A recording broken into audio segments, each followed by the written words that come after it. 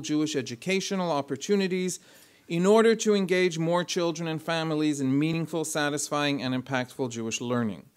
Leora began her career at JESNA in 1986 after serving as a researcher at the American Jewish Committee and on the faculties of Trenton State University and College of St. Elizabeth, the Jewish Theological Seminary, and the University of Pennsylvania.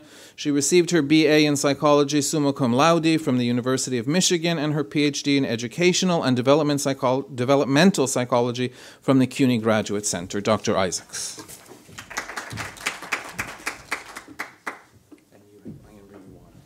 I have here. It's okay. Thanks. So thank you, Stephen. I'd like to first ask for the people in the room if you could move forward. There actually are kits, navy blue kits on the tables that with materials that you'll need, and so that would be very helpful. And also we're in the room, we're a small group. I would say that rather than a convening, maybe we'll call this a consultation or a conversation. And so in order to facilitate and make sure that we actually can have that conversation less formally, it would be great if everybody could move forward and fill in. And I also want to acknowledge that there are about 80 people or more who have registered to attend virtually. I'm sure that they didn't know about the water situation, and so that wasn't the issue. But so what we're going to try to do is to also provide them with an opportunity to join in the conversation, either via Twitter or via our email, which is convenings@jesna.org.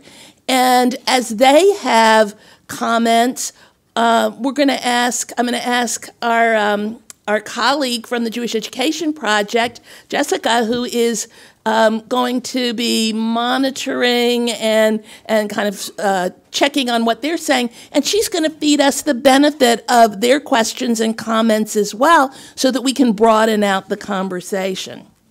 So now the more formal introduction part.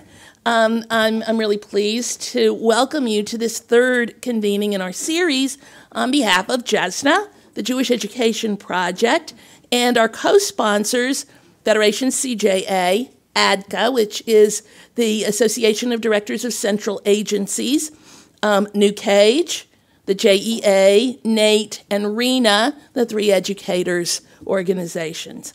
I especially want to thank the Montreal Federation and the Bronfman Foundation for their hospitality. And I want to thank everyone from near and far, especially those who traveled to be here, and those on live stream for engaging with us in these conversations.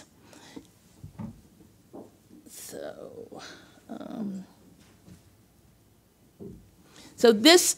Remote. You want the remote? Is this it? Got it. Okay.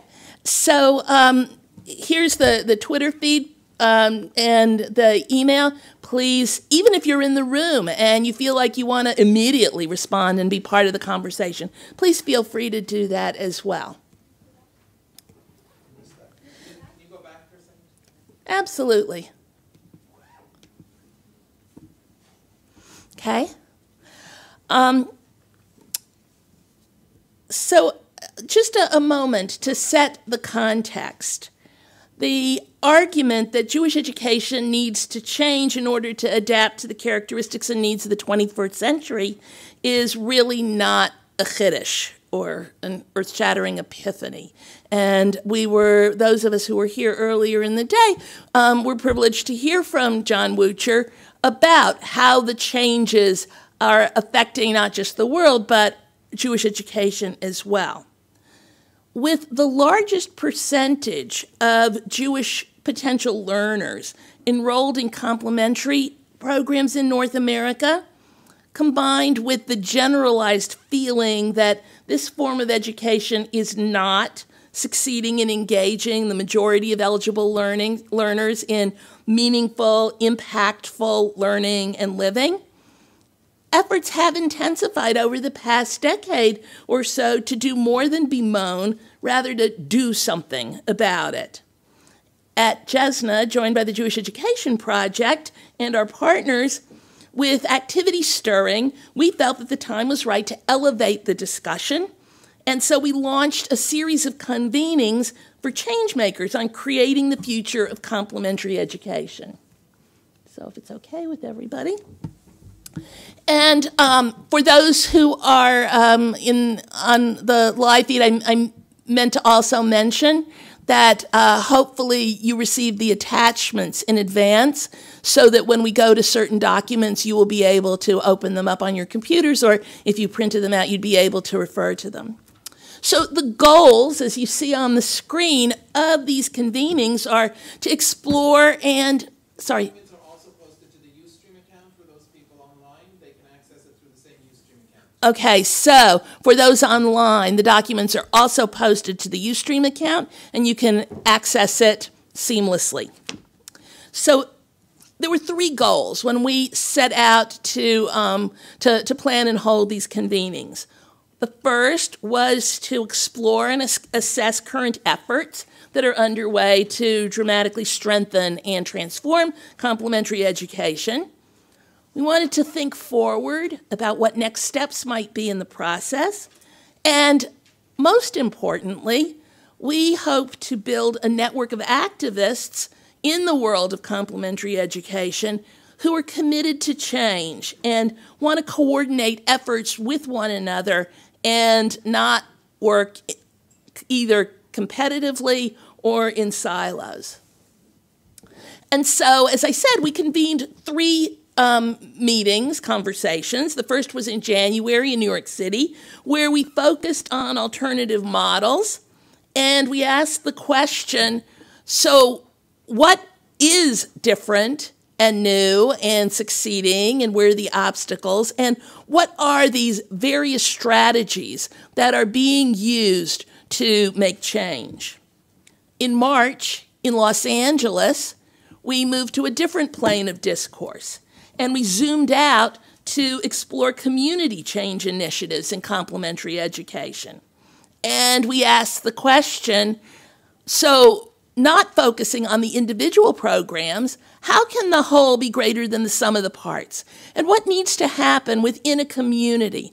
And we began to introduce the notion of the educational ecosystem to think not only about the component parts, but about the dynamics and the atmosphere that are at play in order to both provide learning, meaningful learning opportunities and engagement opportunities, and also to understand what's impeding, what could be facilitating, and most importantly, how can we help make the ecosystem more adaptive to the existing conditions.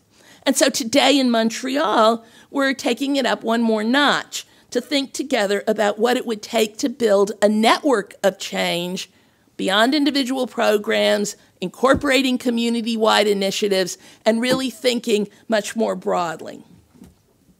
So just to bring everybody in the room kind of onto the same page, we wanted to share what some of the big takeaways were from our two previous convenings about what seems to be effective or critical for the leading change efforts. And some of these we've already touched on in our morning deliberations here in Montreal.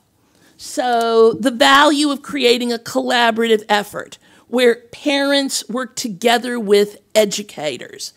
The notion also of prosumers. The need to merge content and experience, coming right off the concluding conversation that we had this morning, that neither is sufficient in of itself.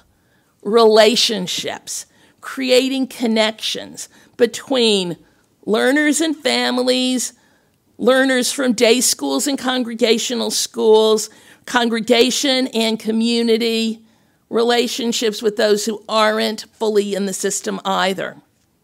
Taking learning beyond the four walls, beyond school walls. Having options, and this came out loud and clear in both of the two prior convenings.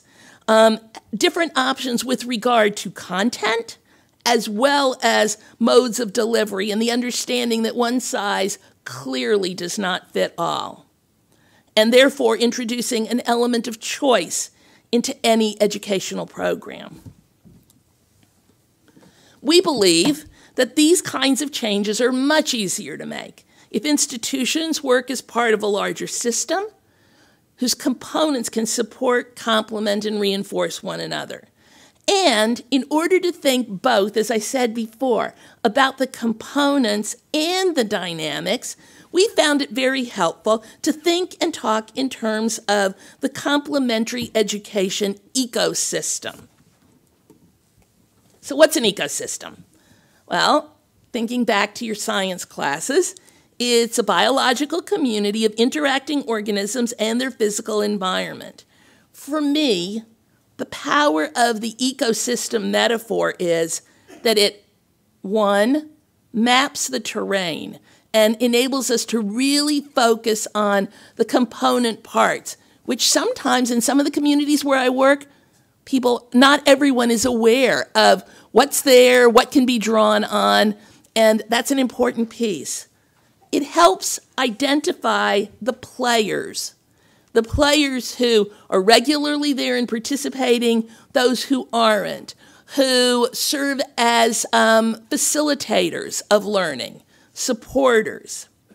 It pushes me to think about atmospheric conditions and about natural resources. Most importantly, and I'm going to reinforce this several times, it focuses me on the dynamics and the forces, going beyond a mapping or even linking the silos to be able to analyze the factors at play and to think about how it might be possible to intervene in adaptive ways.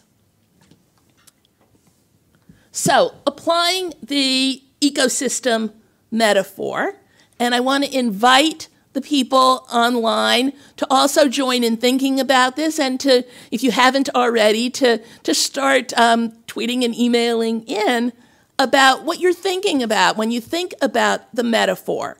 And does it work for you? And what are the limitations? And how have we not pushed it far enough? But here's some of the things that we think about. So, what are the characteristics of the environment in which complementary education operates? What are the atmospheric conditions, both positive and negative? What's out there in the world? Technology, prosumerism, the sovereign self. Who are the residents of the ecosystem? All of them. How much diversity does the system incorporate? Or are there just a lot of examples of the same thing over and over and over again? What are the natural resources, both within the Jewish part and more broadly? And are they being used as effectively and efficiently as possible? How do the components interact? How do the various species support and compete with one another? And also perhaps the nodes, the places within the ecosystem. How do they support and compete? What changes from the outside and from within call for new adaptations? Remember, the world has changed. So what are the specifics that demand thinking differently? And so therefore, what kind of reconfigurations are happening or are needed to be able to create a win-win for the inhabitants? Because the bottom line is, why does the ecosystem exist? It's for the inhabitants. It's to enable them to live and be productive. So, a reminder, communicate. So now we're going to open this up, and this is going to be a conversation for the people in the room and hopefully for the people online as well. I'm a visual learner, and I often find it really helpful to have a diagram or a visual representation in order to figure things out. So let's see how this works for us today. In your kit, or in your online packet, you'll find two ecosystem maps. Let's start with the one that's entitled The Local Ecosystem of Complementary Education.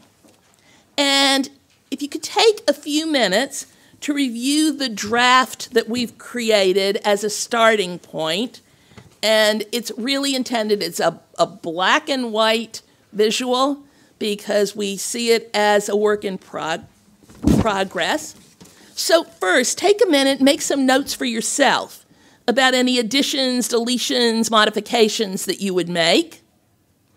For those in the room, feel free to talk among yourselves around the table. For the live stream participants, please tweet or email your thinking. And in just a couple of minutes, I'm going to come down and ask you to share your thoughts, and we'll begin to modify this map and see if we can either make it work for us, or you can tell me that I should, stick to my day job and not think about graphing ecosystems. Okay.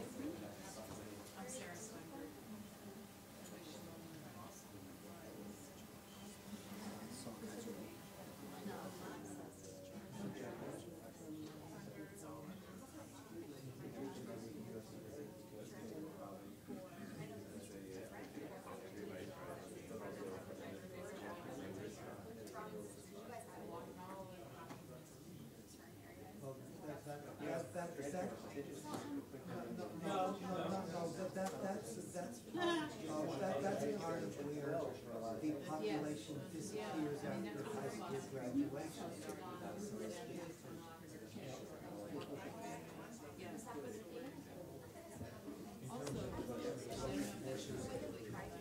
Immigration is not listed as one of the social forces that are shaping us.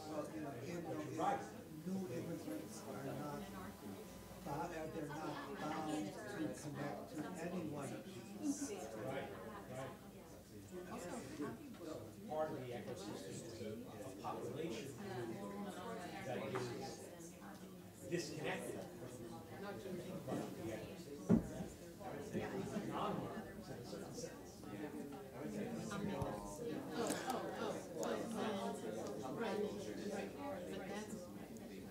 Okay, I'm going to give you just a couple more minutes to finish your internal conversations, and then we're going to open it up because I've heard some really important things that I think we should share across the room and across the airwaves.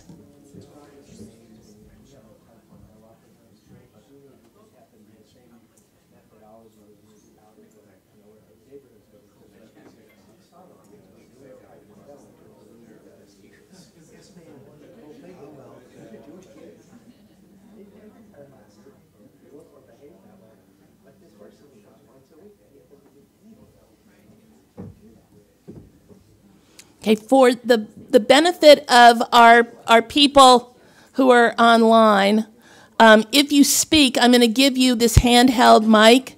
Please hold it like this, right? And speak directly into it. Otherwise, they're going to not hear anything. Okay? So, anyone have things that are blatantly missing or not so blatantly, things that should be added to the ecosystem, either in terms of the institutions or things in the atmosphere or the natural resources or inhabitants, anything? The people in the ecosystem seem to disappear after high school. There needs to be provision for looking at post-secondary colleges, universities, looking at the people who hang around colleges and universities like their lives.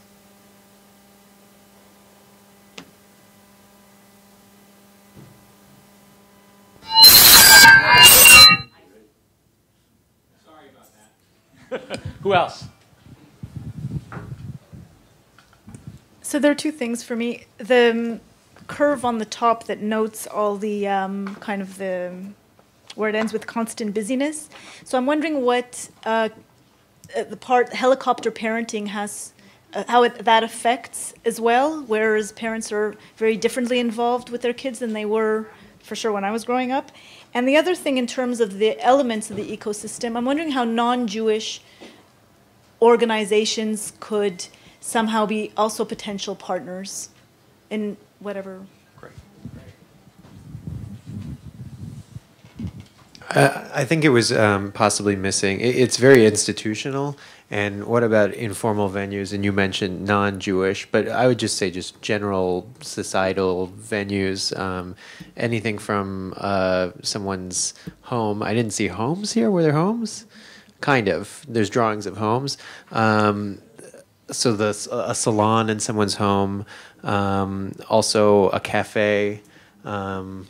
Or a library, or maybe something that's more temporal, like a festival that occurs in many places. Yes, I was going to suggest along the line of festivals, culture, and it gets played out both largely as in major community, Walk for Israel and these kinds of events, but also certainly in our community. There's a lot happening literally in the cafe scene, where there's musicians and there's poets and there's an opportunity for Jewish culture coming forward, and that's the connection for many people. We also had a library, Jewish public library, cultural centers, arts. So we have the Siegel Center, a venue for regular arts. And we had universities. Anything else in terms of the atmosphere, the kind of the world aura, or whatever you were going to say? I'm sorry. Okay, a couple of things. One is Chabad. It's an entity unto its own, and it reaches out not only as synagogues, but they do other programs, be it Mada or friendship circles, and one of the populations, or non-learners, or people not engaged, are immigrants, as part of community demography, perhaps. I was going to say that it's nice to see the Jewish day schools and public schools as part of this ecosystem, and I guess it's just my original impression that when I would think of a term like complementary education, I'd fall into that that place where there's formal education and informal education. And yet here, as part of the ecosystem, clearly both elements are part of what you refer to as complementary education, which I think is really important. Okay. Although grandparents would be included in friends and relatives or families, I would call them out in particular as a very major influence in this ecosystem. Ooh, we got a lot. in terms of, you know, things that are external to the ecosystem but impacted very strongly in the Montreal focus, I would say the Quebec government, which is very, very intrusive in education on all levels.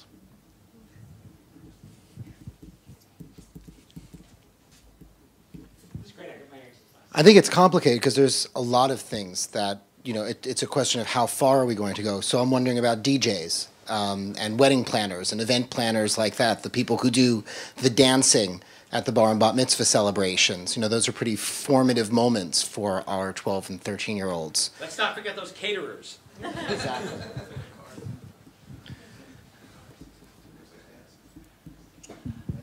I'm thinking about co-cultural organizations like Bechol Lashon or Rabbi Capers Fournier and his synagogue in Chicago, and there are whole Jewish worlds being experienced that are co-cultural and outside of what they term the mainstream, but actually are not at all represented in this ecosystem.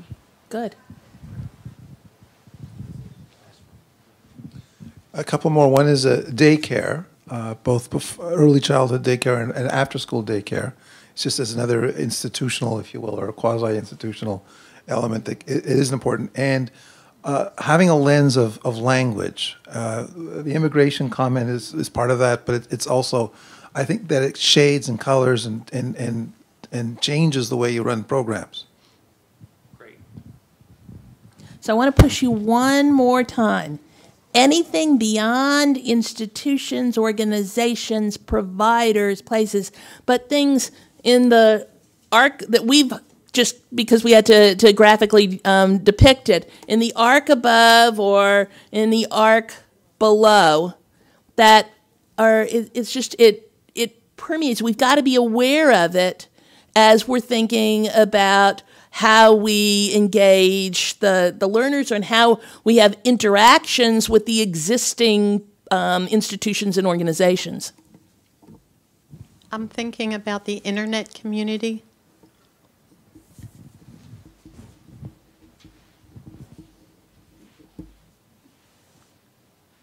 Okay, just a couple more and then we're going to zoom back. Food. Food. Told you those caterers would get in there. Okay, so I'm going to show my age, but maybe not because maybe it's a cult phenomenon. Has anyone here seen the National Film Board of Canada classic, either Cosmic Zoom or the movie Power of 10? No, I love it. You've seen Cosmic Zoom. So I'm going to describe it in one sentence. It's from the late 60s or 70s.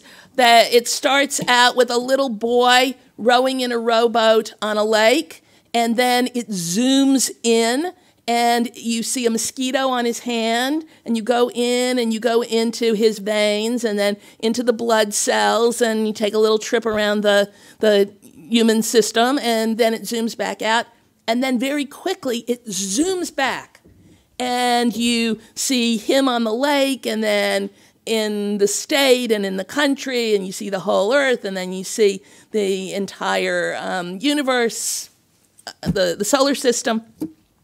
So we're now going to zoom out.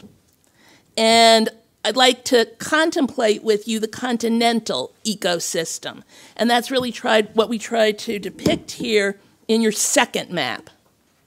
So inside, you see the local regional one in the center in micro, and now we have zoomed out to look continentally, again, at organizations, institutions, but also at the forces, the processes, the atmospheric conditions. So again, remembering that this is an initial sketch just to get you started. What's missing, what should be taken out, both in terms of the institutions and organizations, but also the culture. Talk among yourselves, and then we'll talk again.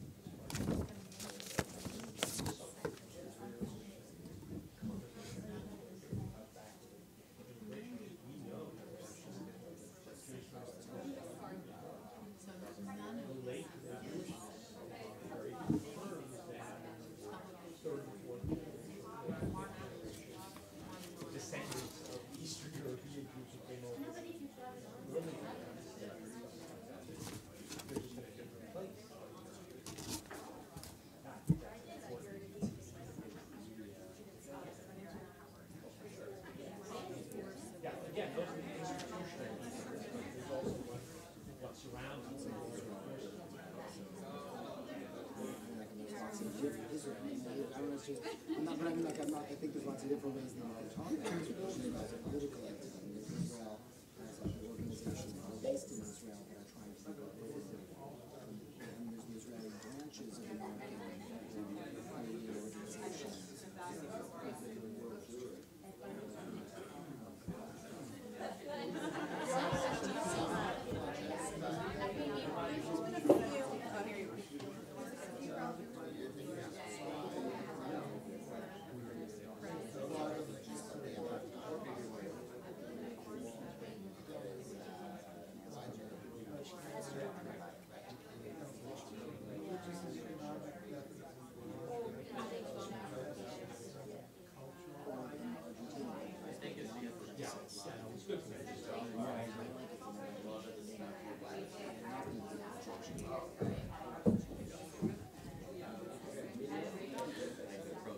So to get the ball rolling, Jessica, is there anything from out in the field? Okay, not yet? All right. So, John's got the mic. Additions, deletions.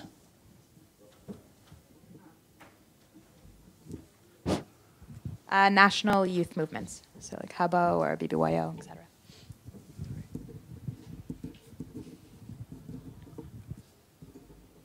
Someone at my table identified there's a lot of overlap on the national system. The National Federation, national foundations and funders, central agency networks. There seems to be a lot of redundancy at the national level.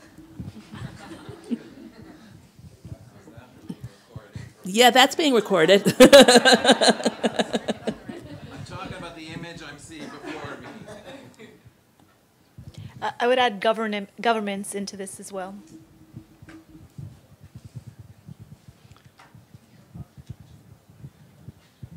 So the difference is that, that you have much more government support or interference, as somebody said, in Canada than we have in the United States. Connected to government, and this I think applies to the U.S. as well, lobbying and advocacy groups. And then, of course, if we're talking about governments, then Israel as well is somewhere in this. Oh, yes, thank you. Big miss. Big miss. Yeah. Same list, more details. Media outlets, sources. Social media, of course. Shopping was interesting, like stores, fashion trendsetters, product sellers, retailers, those kinds of things. And celebrity we thought was interesting as well.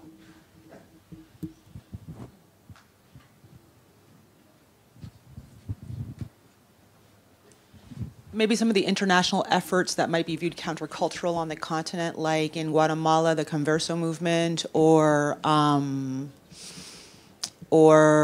was I just thinking of? Some of the movements out of some of the countries in Africa to have rabbis ordained here and then go back and enhance and establish Jewish communities, or the intentional effort for intermarriage in Jamaica to start expanding the Jewish community there, and how they might be viewed as countercultural here.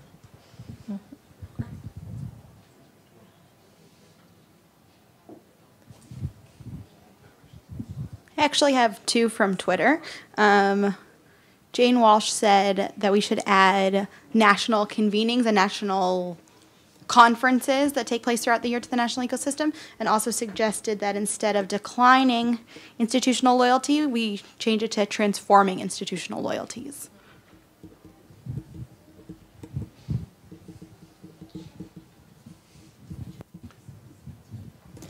Okay, so we now have kind of the foundation of a map, and now John is going to talk to us about how to adapt the map of the ecosystem.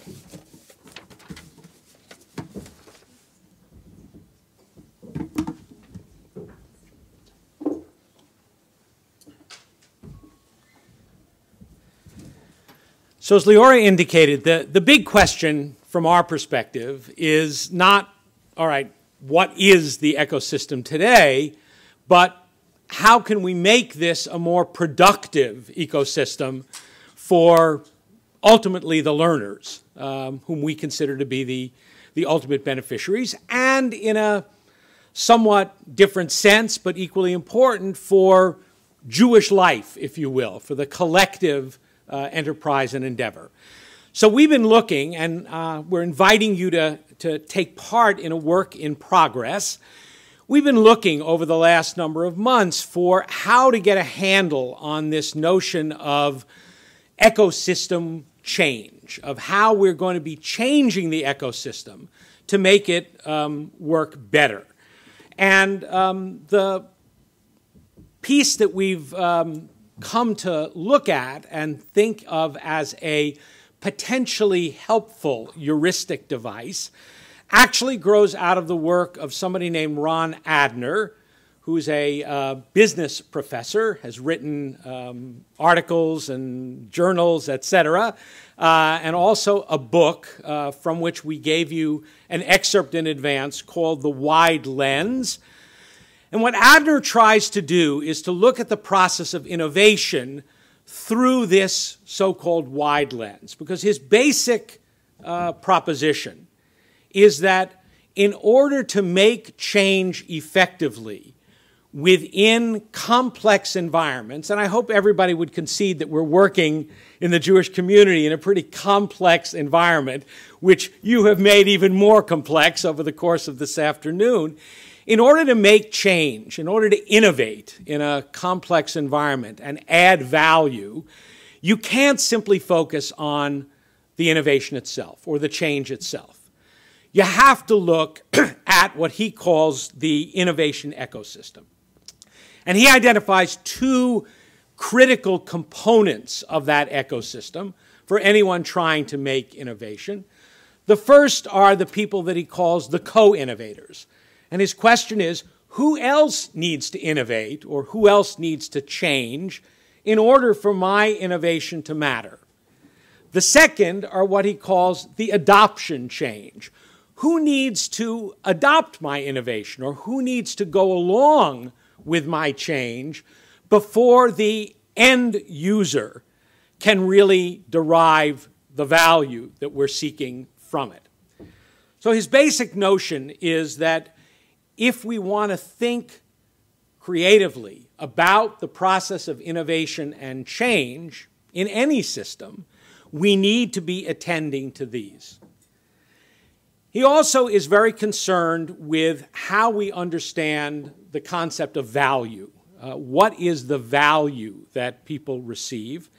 And he wants to make sure that we're aware that value is the product of an equation, which is gain minus cost.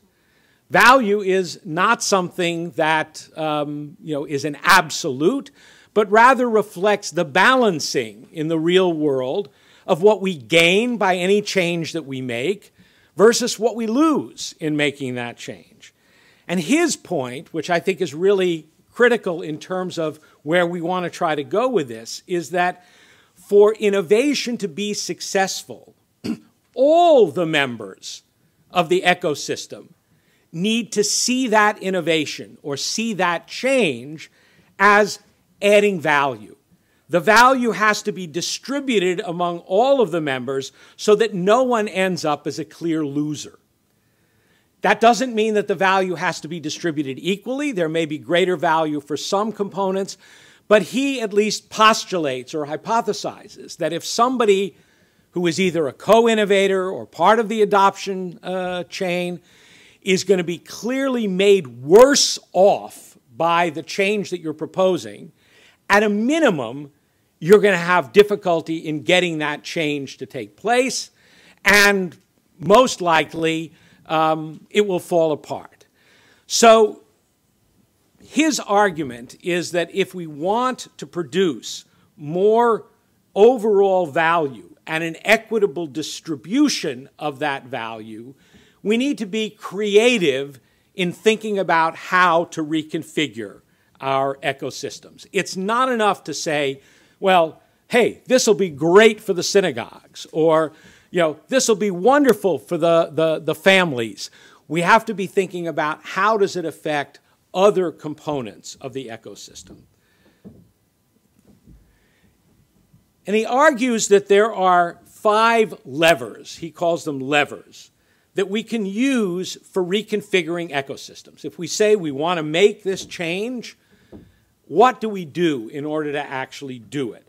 And he uses the example, interestingly enough, in his book of a company called Better Place, which you may have heard of.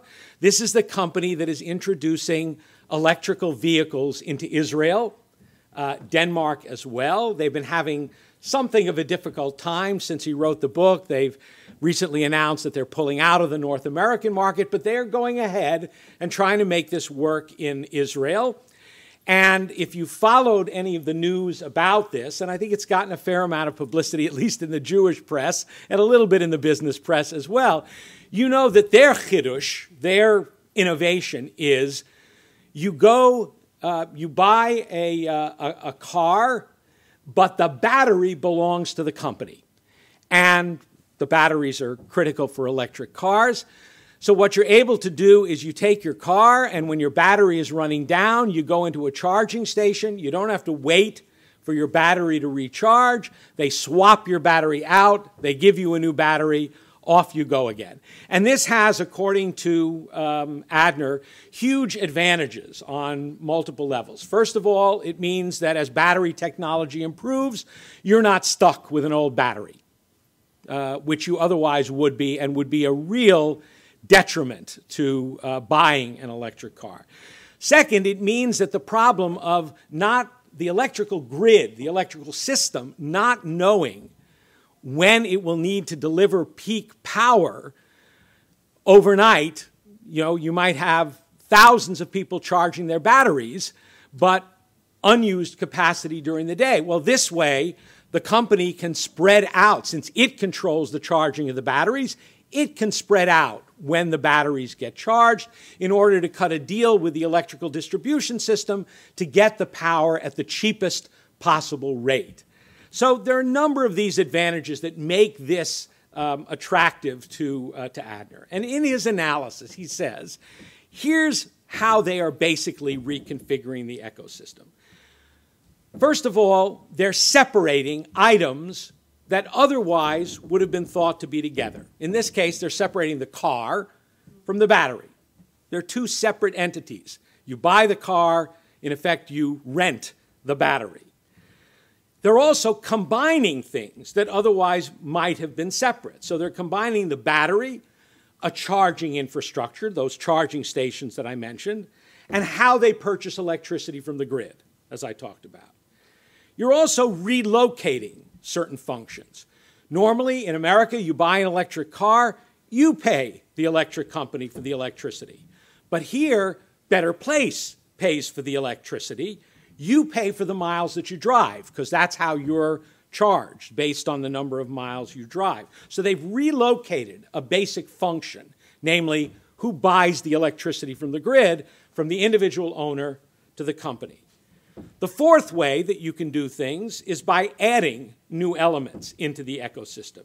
In this case, they've added the charging stations, which previously didn't exist, and they've added this kind of integrated operating system that ties together the various pieces of the distribution system, the charging infrastructure, and the charging schedule.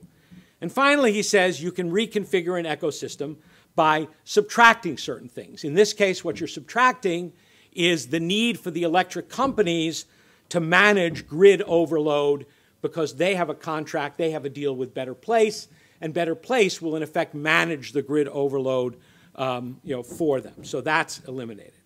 Now, if we want to transfer this then into the realm of Jewish education, how might we do it? So let me give a couple of examples, and then we're going to turn you all loose on some case studies. So, for example, we might separate, to take number one, the teaching of Hebrew language from religious school. That's actually being done in the form of Hebrew charter schools that are now springing up in the United States. They do the Hebrew. The after-school religious school programs that are often associated with them or are made available in conjunction, they don't have to teach Hebrew. So you've separated two things. You could combine after-school care with Jewish learning. Well, that's also being done. Those of you here this morning heard me talk about Jewish kids groups in Atlanta. There's now a network of close to a dozen of these programs that combine after-school care, which families generally need in a world of two-career families, with your Jewish learning. You could relocate activities by, for example, having Jewish activities where the students are instead of trying to bring the students to where the Jewish activities are. Well, again, we've got some examples of that. In the States, we have programs like Jewish Student Connection, which goes into high schools and runs programs in the high schools. We have a program called TCI, the Curriculum Initiative, which does the same thing or something similar for private schools, for private prep schools. You could add a new element. For example, you could add informal programming and service opportunities to formal classes. Again, many of the community Hebrew high schools in the States are now doing exactly that. They've recognized that offering formal classes alone is not sufficiently attractive, so they're adding in the service components and the informal activities, and this may be a bit of relocation as well, that previously were done by youth groups, some of which are thriving, some of which are not. And finally, you could eliminate or reduce things as well. For example, you could eliminate or reduce travel to the program site by using online learning. And we have examples of that. We have one in the room. Sarah Steinberg is going to talk about Shalom Learning. There are also other programs like iLearn, like Nisayon, which is a program that essentially substitutes several intensive camping experiences per year for the weekly drive to Hebrew school, or totally online Hebrew schools. So the key in all of this, and I've tried to give just a couple of examples of how this model might be applied to think about reconfiguration, the key is to look at the entire ecosystem, that in order to implement an innovation successfully, we need to be thinking about how that innovation is going to affect the various parts of the ecosystem, and within that framework, how we can deploy these and perhaps other levers, because this is certainly not necessarily an exhaustive list, in order to be able to actually begin to make changes in ways that will provide greater value. Certainly greater value, as I said, for the learner, but hopefully in many ways greater value for other parts of the ecosystem, as well. Now, the challenge, of course, is putting this to work. And so now we want to get to the, hopefully, the fun part of this. We have 3 case studies, all of which are located in a fictional community that we've called Springvale, not to be confused with Springfield, because we figured that that was already taken.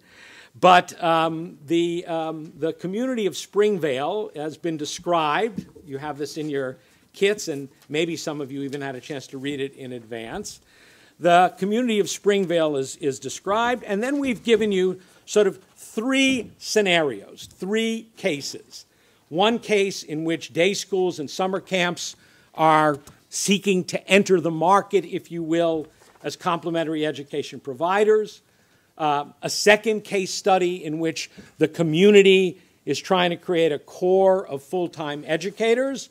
And a third case study about creating what we're calling a continental innovation diffusion network. What would happen if Springvale got together with a group of other communities to create something on a continental level? What we'd like to do for the next number of minutes is to have you work on these case studies. In order to do that, I think it will make sense for those of you who are at tables that are not close to capacity to join with a table, another table, and try to create something that will be a little bit closer to capacity. What we're going to ask you to do is to read through the general background. That applies to everybody. That gives you the general scene in Springvale. We don't swear that this is, that this is exactly how it would be. You may notice some things where you would say, oh, it would never be like that, or that would never be the case. The numbers don't add up. We apologize. We just tried to do our best to put together a plausible community. And then I'm going to ask each table to work on one of the cases. So I'm going to ask this table over here in the front to work on case number 1. I'm going to ask this table here, where Barra is located, to work on case number 2. And I'm going to ask the table in the rear, if you want to work in a small group, that's okay, to work on case number 3. And then the same thing on this side. Case 1 up front, case 2 in the middle, case 3 in the rear. So we will take about, I would say probably around 15 minutes or so for you to work, read your background, talk through the case. You'll notice that at the end of each case, there are 3 questions. Same questions, by the way, for all 3 of the cases. What value would each of these reconfigurations provide for each of the key actors involved, beginning with the learners? We want to keep them at the focus. Value, remember, is gain minus cost. What potential costs would these reconfigurations impose on each of the actors? Because that's where we typically run into problems. Usually it's not the benefits, which are often, sound great. Oh, that would be wonderful. We'll get more kids, whatever. It's when we begin to drill down into the costs. And then the third, which is really the most important, is for you to think about what could be done to increase the value or mitigate the costs of these reconfigurations so that they're more likely to be implemented successfully. And after you've had a chance to work on the cases, we will come back and ask you to report to the group as a whole with a particular focus on number 3. Any questions about the instructions? Those of you who are online, we hope there are some of you online. We know there are some. We would invite you to pick one of the cases. If you're with a group, and some cases we know people are watching with another group, work as a group. If you're there as an individual, just go ahead and pick a case or 2 cases, read through them yourself, and jot down your own thoughts about the questions. If they're tweetable, feel free to tweet them. If they're not, this is where you can certainly email to convenings@jesna.org, and we will monitor the email and try to introduce your comments as well when we come back for the discussion. So there are the questions. I've put them up, and if there are no questions here, go to it.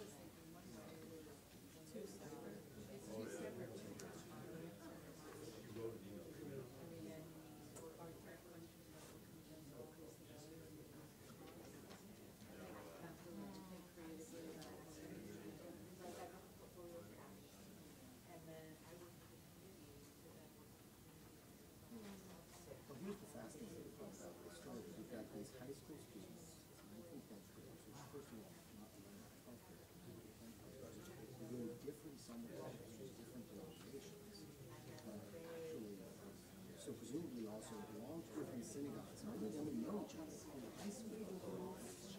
No, necessarily the same elementary schools, who are meeting together and saying, even though we went to Camp Ramah, I went to Camp Eisen, and I went to some other camp, we all know that our camp experiences are similar enough together that we would have occasion to meet together to do things that aren't really done by NIFTY, BBYO, the Hebrew High School, or any of the other things coming. Like, that's a kind of unbelievable youth initiative to be imagining in the first place, that these kids would have come together in that fashion already, is to my mind reason enough to say, like, let these kids run with it. Like, whatever they want to build, like, let them build it, you know? Clearly, like, this is already across so many organizations that these kids have found each other. And also, we don't know anything about what life looks like in this community. Like, we don't know anything about whether there's, all we know is that there's membership and synagogue flourishing. I don't know if there's any kind of flourishing in Jewish life. These kids,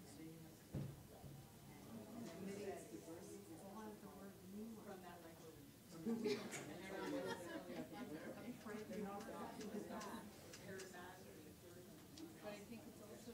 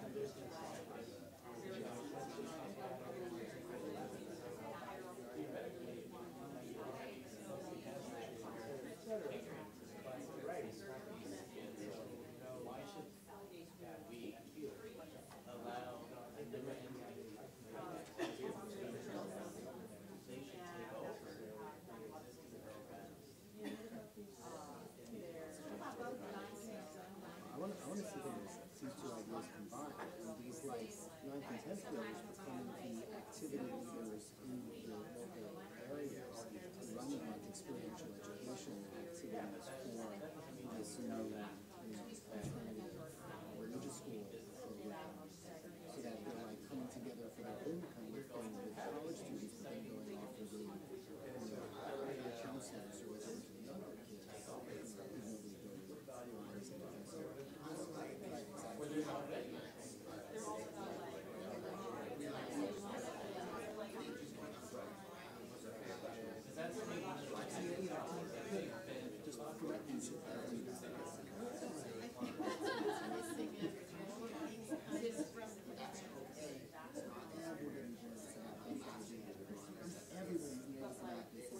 Everybody wants a piece of it, and nobody wants to know what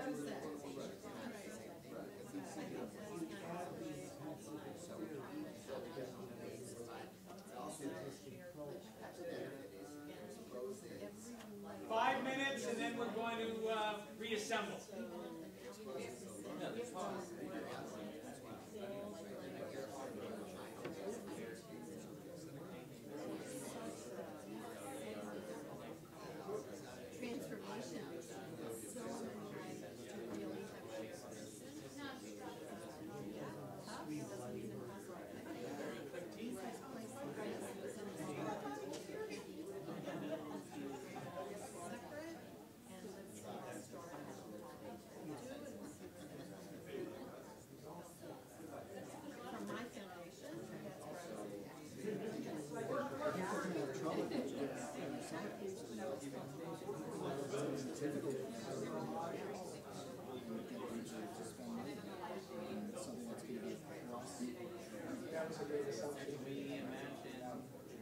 Right, but I mean, even if they haven't, like, I think it would be comprehensive. Like, maybe going into this group, like, well, more kids are doing represented in this than somewhere else. Just because we're financially better off kids so more money into this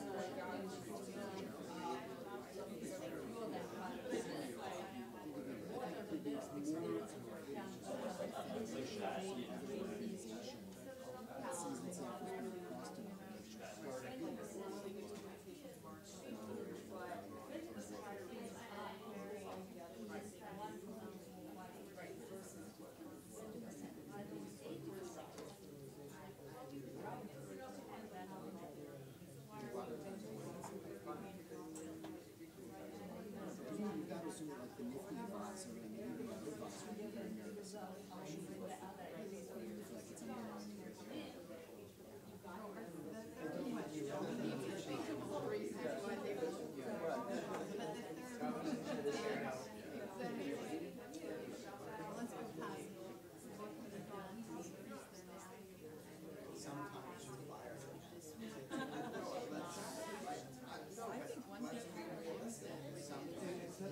undermining sometimes.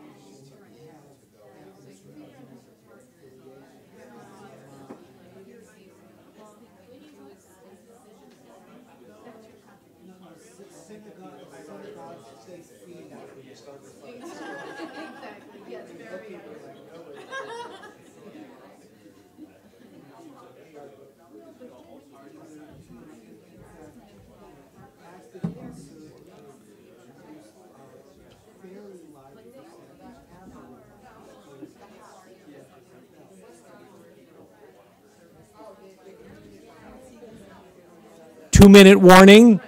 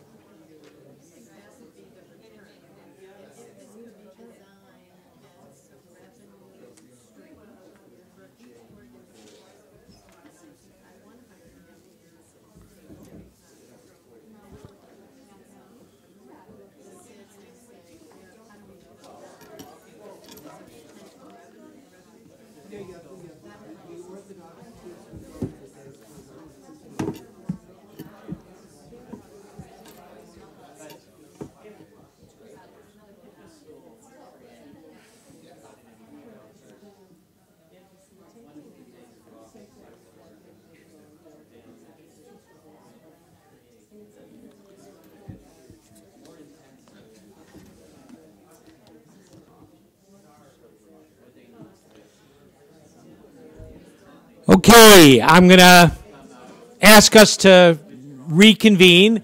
We're going to spend a few minutes debriefing on the cases, hearing from the tables that worked on them, and then we'll take a little stretch and break because I know people are going to need that. So can we start with case number one? We had two tables working on case number one. And can you, I forgot to ask the tables to designate a reporter, but hopefully in such a sophisticated group, you anticipated my error, and somebody will volunteer to get me off the hook. All right, Joni. So let's hear from this table, and then we'll move to the other table. You're on camera. Did you turn it on? We had a lot of...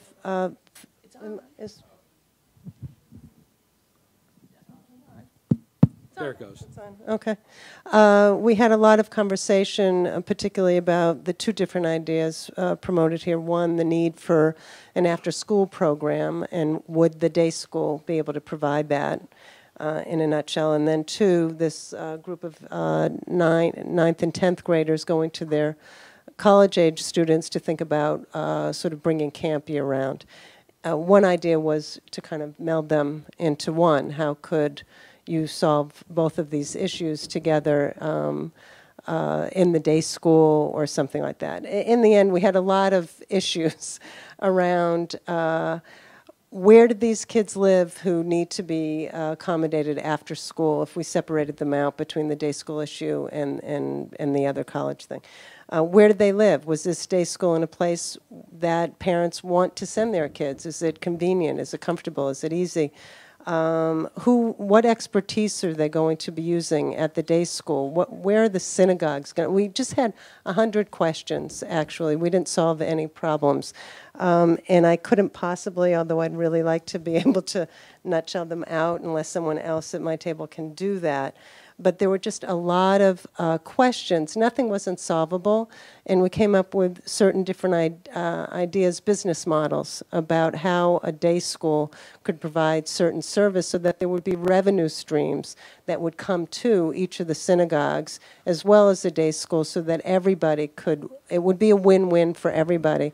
Because one of the things we thought about, which I think happens a lot in these discussions, is that is somebody going to be hurt in the process? And everybody needs to adapt, but what happens to the synagogue schools if now all of a sudden it's happening at the day school?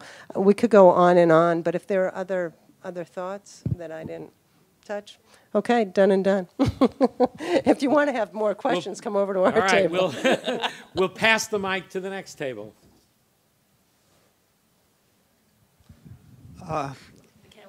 Okay, we had a number of observations and fewer solutions. One of the observations was that the Orthodox students seemed to be completely out of this picture, and you know, it's a statement of fact without any particular recommendation.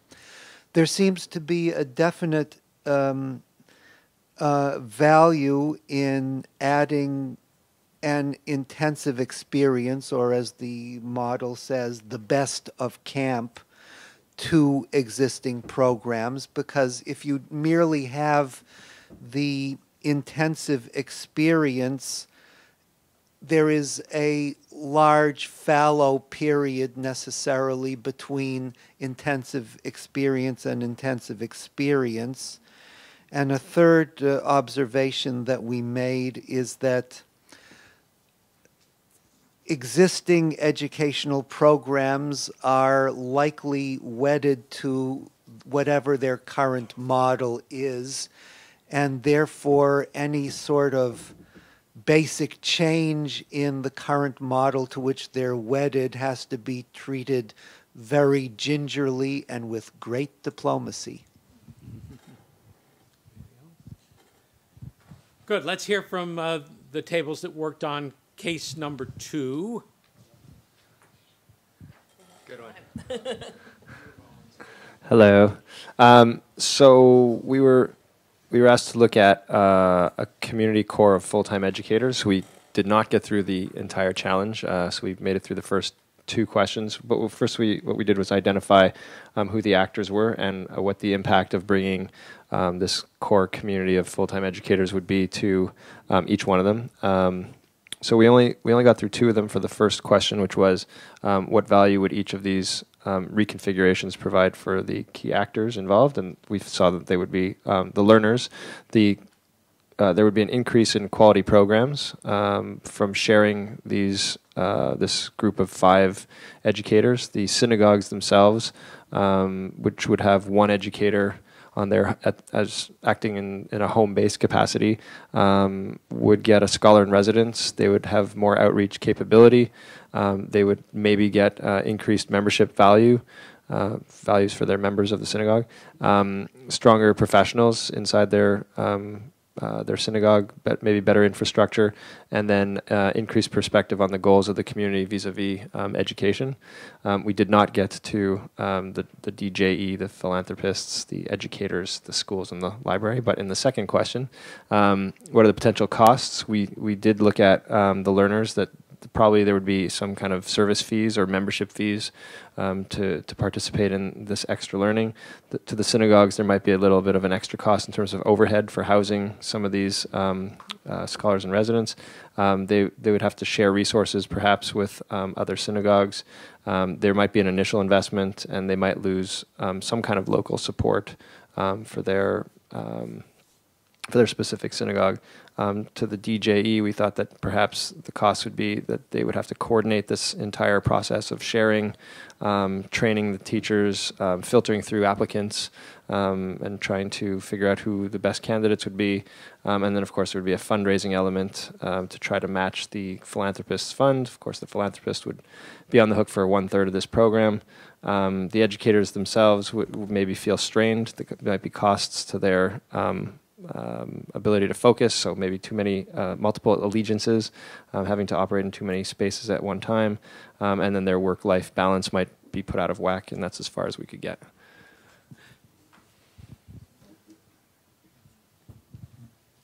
I'm really tempted to say ditto, but I will add. So we, including everything that Mike just said, no, we actually didn't get as far as they did, but with respect to value, specifically with respect to the learners, we came up with the potential for roving expertise, which is actually written into it, but it then creates a heightened sense of or quality of program, as Mike was saying, but also the important part was the home base connectivity as well. So, and if you didn't read what the actual case is, you should probably read it so you can understand a little bit more. But it would allow for, let's say, a reform temple to connect to an educator who's from a different, who's from the conservative movement, for example, who happens to be specializing in technology.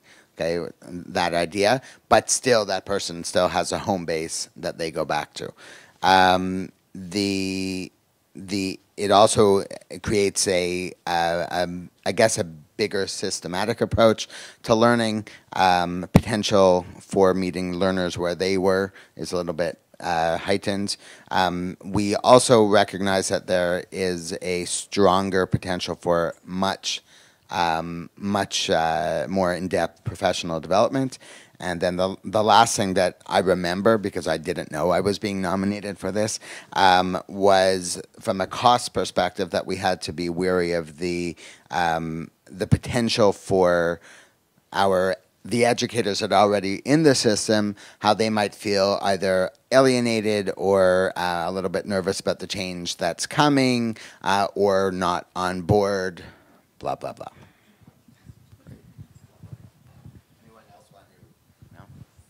All right, case study number 3, which shifts us to the continental arena. So we were faced with a challenge where our case study was about complementary education programs and creating programs that were more engaging and impactful. And for whatever reason, we as a team were very focused on the costs of this program. So we went right to the second question. So essentially what the directors in our situation were trying to envision was a central clearinghouse at the continental level, a team of innovative coaches, regular webinars, and also conferences and regional gatherings.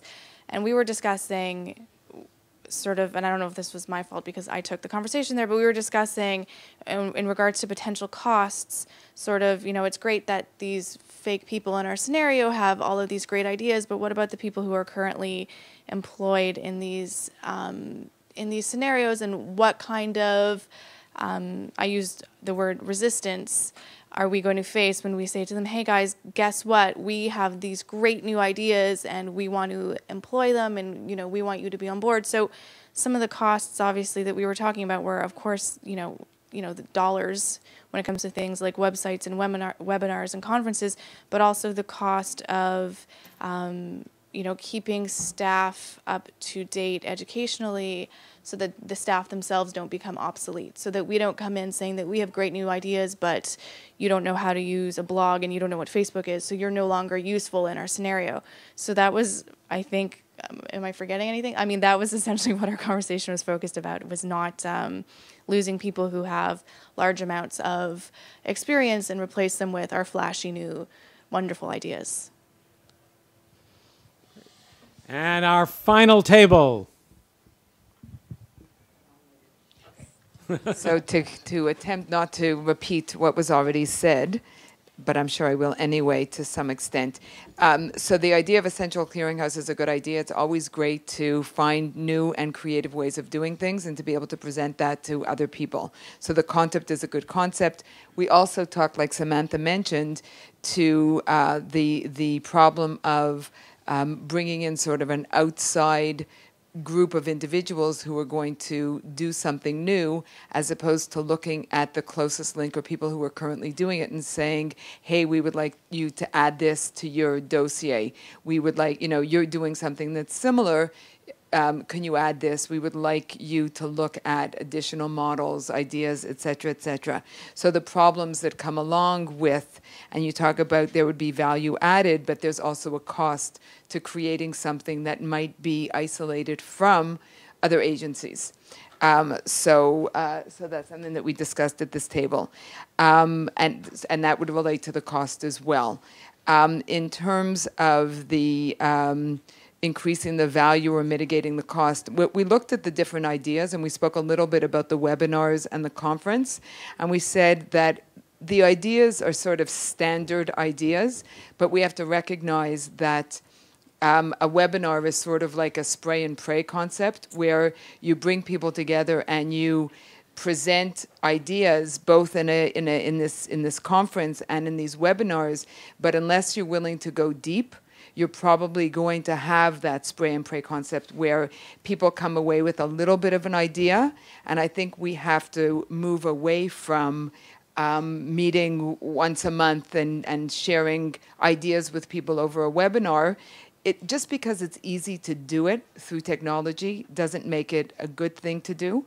And I fear that we are doing too much of the distance learning. I don't mean distance by technology, but I mean superficial at the expense of going deep. Because if you really want change to happen, and if you really want people to be able to learn new ways of doing things, you've got to invest heavily in them learning new skills, habits, and behaviors. Great. Any other comments now in general from the group about either what you've heard from other tables or reflections on the process of change? We're not, I just want to underscore, we're not advocating for these particular changes. These are just examples that we pulled together to try to get the kind of conversation that took place to happen. So we're not advocating that we must have a core of community educators or anything. We really wanted to try to bring to the surface the challenges of making change, whether it's making change at the communal level or making change at the, at the national level. So don't feel that you have to, defend or attack a particular idea, but are there thoughts that are suggested by the process about this notion of working together in order to make change? You want to give the mic? Yeah, you need the mic. Oh, is that true? So, I'll look at John instead. I can't do it. John, this was very interesting. A lot of the discussion that came out was illuminating and important. What interested me also was you had, I've forgotten his name, Adner, Ron Adner. So we had these, the add-on, the separate, the this, that. Would have been kind of interesting also, and it's for a different day, to have to kind of pay attention to that. And so how might these things look if you had to look at the possibilities of his, I don't know, whatever those things are called, right? And what, levers. It just interested me to imagine what kind of program or project or new organization we might put together using those levers. Good. We actually tried to embed some of those levers in the cases, but hidden, kind of things. But that's part of the, the challenge is how do you begin to think conceptually and also practically at the same time. I think one or two more comments and then we'll wrap up this section. So.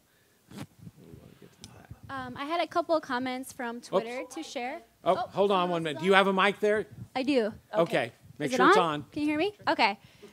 Sid Singer mentioned that he thinks that Adler's approach is useful, but it's important to note that he was not concerned with upsetting the current stakeholders. And then Karen Levine mentioned that a central clearinghouse tapping talent from inside needs sustained and deep experiences, not spray and pay, to make change happen. Great. And I have a couple of comments here from the email that I'll get to in a minute, but let's hear from Jim. Well, it occurs to me that in the training programs of Jewish educational leaders in the future, there needs to be a strong component about how to manage change. Because I keep hearing from each of the different groups, this is a stumbling block, this is an issue. And the idea itself, while compelling, will die 1,000 cuts without change management. Yeah, that is probably the single biggest point that Adner tries to make in his business context, but that I think we all sense holds true too. A good idea is not enough. And that's really where I think we in Jewish education actually have a lot to learn from people, whether it's Adner or others who are involved in doing this kind of change work in other settings, how rigorous you need to be in analyzing things. I mean, this is only one particular cut, and Adner's strength is in trying to analyze the value, the gains, the costs for particular actors in the system. There are other approaches, but what they all share is that they try to be not casual and haphazard about change, but rather pretty rigorous about saying if you want this to work, you got to really do the hard work of identifying who's going to win, who's going to lose, how will this play out, who will make this happen, et cetera, et cetera. We have, let's get Ed, and then I'm going to read a comment or two from here, and we'll wrap up and take a little break before we bring our panel back. Thank you. In our community, we found that two interesting, I was going to call them barriers, not so much barriers as much as horses or steeplechases that we have to get over and through. One is actually coming to a great deal of clarity of what's the problem and what a solution looks like. And it's not simple, and it isn't straightforward. Even we were just talking around our table, what's complementary education, what's good enough, what isn't, what are we actually talking about? And the second thing is that it's all very well, and I represent a central Department of Jewish Education, for the Department of Jewish Education directors to say, here's the solution, or here's the problem, here's solutions, but you need the champions in the field who actually have to embrace that and then share what the issues are, the problems, and what a solution looks like before you can really begin to start that analysis that you're talking about, or maybe that's part of that analysis that you're talking about, Jonathan, because all that becomes part of the grist for the mill that helps you understand what will work and what are the winners that you want to support or you can support. Great. So some of the comments we got online were about the specific cases, and I'll just give a brief taste because I think there were some interesting insights from people who are tuning in on the live stream, as they say. Danny Margolis from Boston, who had experience a number of years ago with a full-time community educators project, notes that there are, from his perspective, there were two critical areas of added value. One was institutional programming, that there's exponentially more time devoted to creating interactive materials, programming that integrates content, that simply having this time available, that one of the things we're lacking in the complementary education world, plain and simple, is time, and that full-time makes a big difference. Saul may want to talk about that from his experience within a single congregation that had full-time educators. Danny also notes that parents and families have the opportunity to relate to a Jewish role model more frequently because there's more opportunity for contact. Jane West Walsh, commenting on the first, really says it's camp plus day school plus complementary education. If we take that as a starting point, it might help us to think of new ways to accomplish the vision, that it's really about looking at the potential of the whole. And again, she cites another example of success in terms of full-time educators, Omaha, Nebraska in the 80s, in the 1980s. And again, one of the challenges that I think we have in Jewish education in general is we don't necessarily build on our successes. We create successful models, and we don't necessarily create a second generation or a third generation. It's one of the reasons that I'm so intrigued by what's happening now with the spread of those after-school Hebrew school programs, which is being nurtured by my colleague Joni Blinderman from the Covenant Foundation, which has created a network of these kinds of programs, because very often good ideas just sort of disappear into the ether.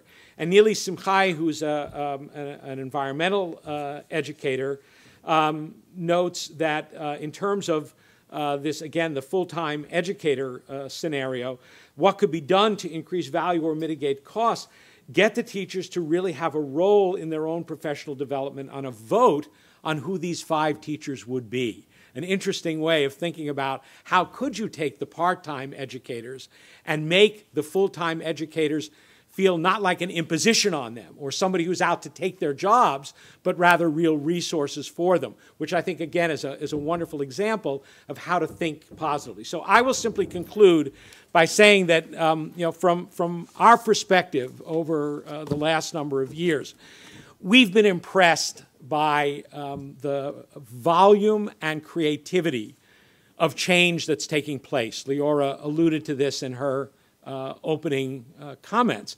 But we've also become very much aware that the change process, as all of the literature indicates, is never a simple or linear one. And our hope is that by looking at some of these changes in the context of an ecosystem approach, we can do a better job of identifying not only where the potential challenges are going to come from, but also who and where are resources that could be brought to bear that we might not initially be thinking about to help make those changes really take root and establish themselves solidly. So what we're going to do is we're going to take a little 5-minute break, take a stretch if you need to use the restrooms downstairs, and when we reassemble, we'll introduce a panel to talk about how does this really work in the world of Jewish Ed today. Those of you online, thanks again for your participation via Twitter and email. We'll be back shortly.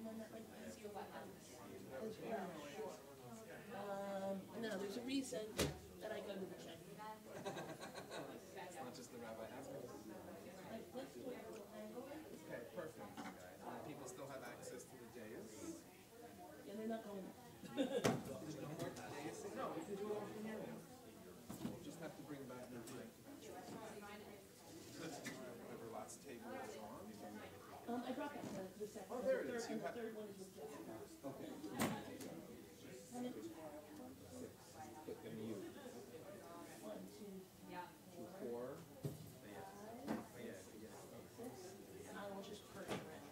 You were the 6th. I am the 6th, Okay, and so, you're good. yeah. So I'm just going to get some more water.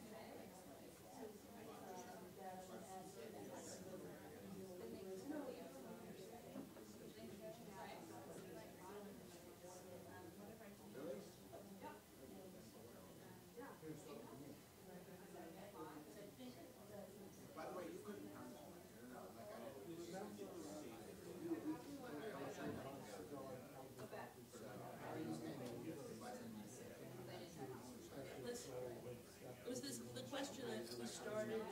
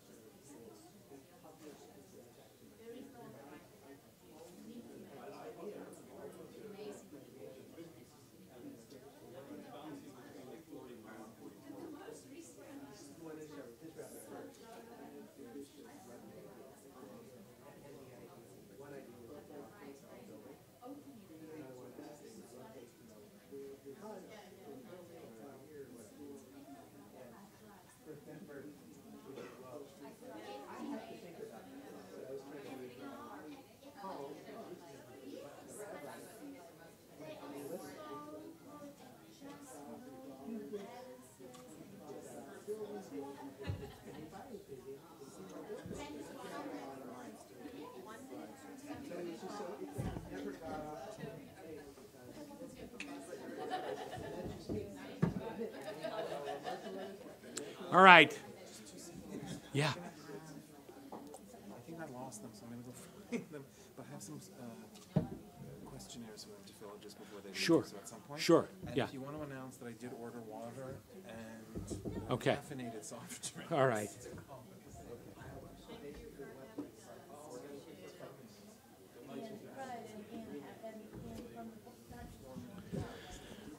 We're going to start again in 1 minute. If there are folks outside, particularly panelists outside, please come back in.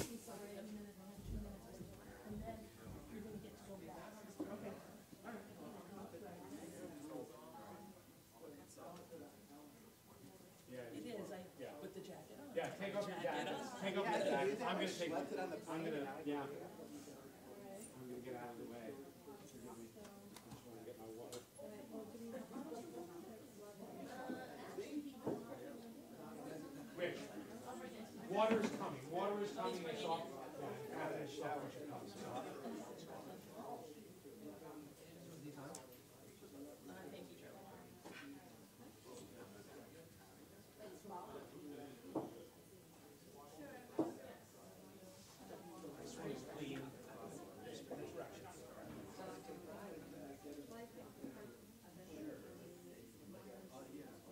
Leora, I'll get them. You.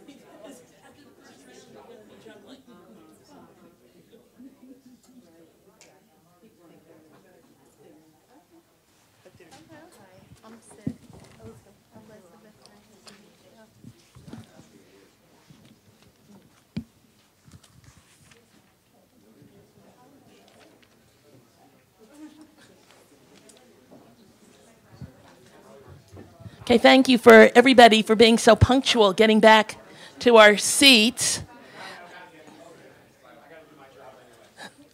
Okay, so just as a quick recap, what have we accomplished? We identified the elements and the forces and dynamics in local and continental ecosystems.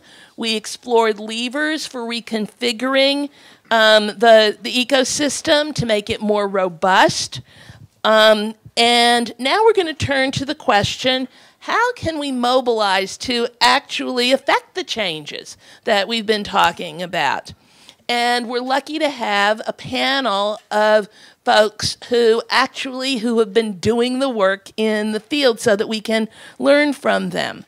We have Saul Kaiserman to my immediate left, who's the Director of Lifelong Learning at Temple Emmanuel in New York. He's a Mandel Jerusalem Fellow, and he formerly was a director at Central Synagogue, where he instituted some ecosystem changes.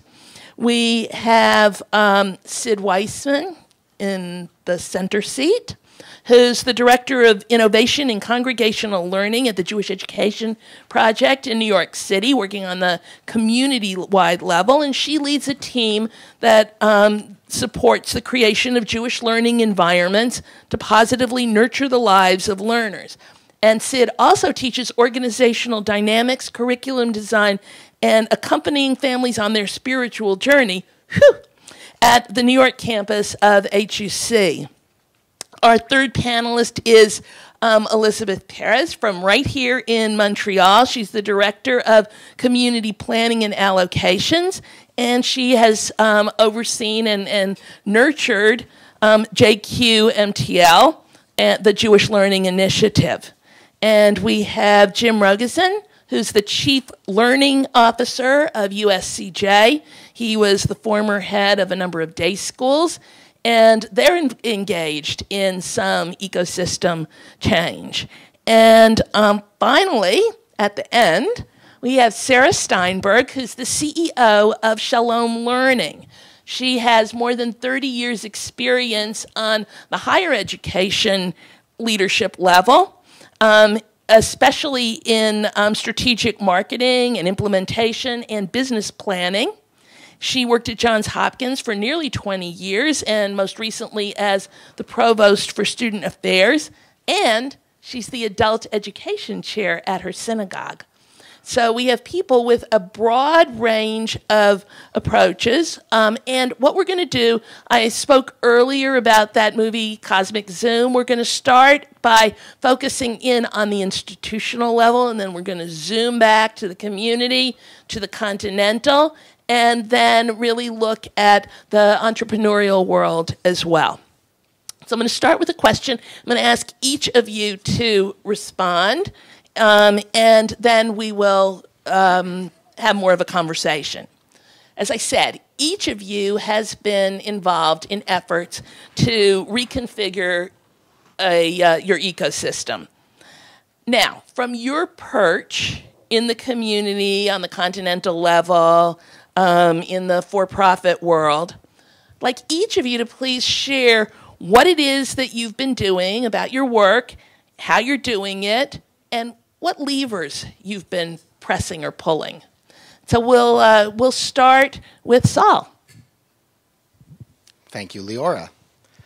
I'm going to speak about a program that we did with our 7th graders at Temple Emmanuel called Mitzvah Corps that I think is illustrative of the kind of changes that we're talking about. And the first thing I want to do is give credit to Danny Mishkin, our coordinator of youth learning and engagement, who is really the person behind this idea. So with our 7th grade, we had problems that were similar to those that are faced by other congregational schools, a decrease in attendance over the course of the 7th grade year from the start to the conclusion, and the sorts of things that pointed out to us were what the students really found relevant changed once they became a bar bat mitzvah. Before that, their interest in Hebrew was, I want to get as much practice so that when I walk up and I'm on the bima, I feel confident. And as soon as that date passed, they were like, why would we possibly be interested in doing this any longer? It's done. So, and another issue was that for 7th graders, the scheduling was becoming an incredibly complicated matter that they had difficulty finding the time to commit to be present in the school setting. So the way that Mitzvah Corps was set up to work, we broke the year into units, 7 units over the course of the year, and each unit was divided into 3 sessions: a learning session, an action session, and a reflection session. In the learning session, the students would learn about a cause or a mitzvah Corps, that stemmed from Jewish values, that studied texts related to it, and about an agency locally in New York City that worked to respond to that issue. Then in the action session, they would go out and volunteer, do hands-on service in that agency. And then the reflection session, they would come back to Temple Emmanuel and meet as a group to discuss their experience, both what kinds of things were we able to do in that brief time that we were there, and how did the experience impact upon us as the learners.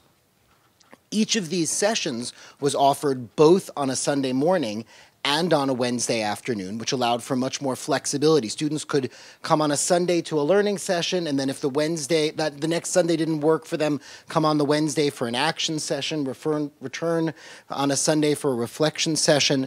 And because we didn't say there's a mandatory attendance requirement, but rather, if you complete a certain number of units, 18 sessions in total, you'll become a mitzvah messenger. We incentivized attendance even if it was somewhat sporadic over the course of the year, so that students might say, I can come for the fall, can't actually come in the winter because of sports commitments, but then will come back in the spring in order to finish up my 18 points and become a mitzvah messenger.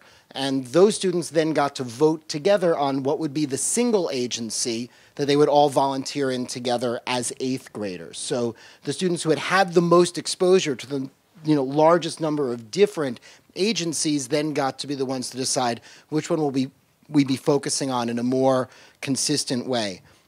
So along with kind of responding to the problems in schedule structuring and incentivizing kids to keep coming back, I think a key component was that originally we offered this as an alternative to our regular 7th grade program. You could do this instead of our regular 7th grade classroom experience, or you could do it as an add-on, like in addition to it.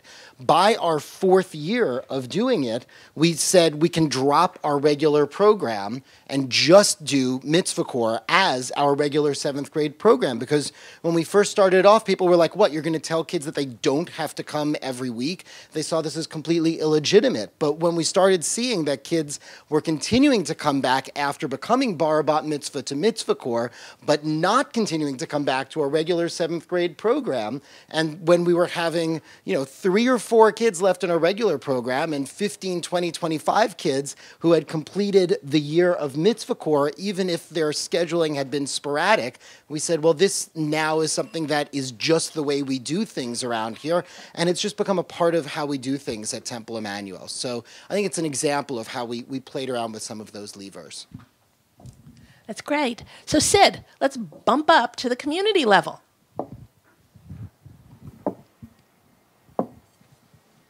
Am I on? Can you hear me? No.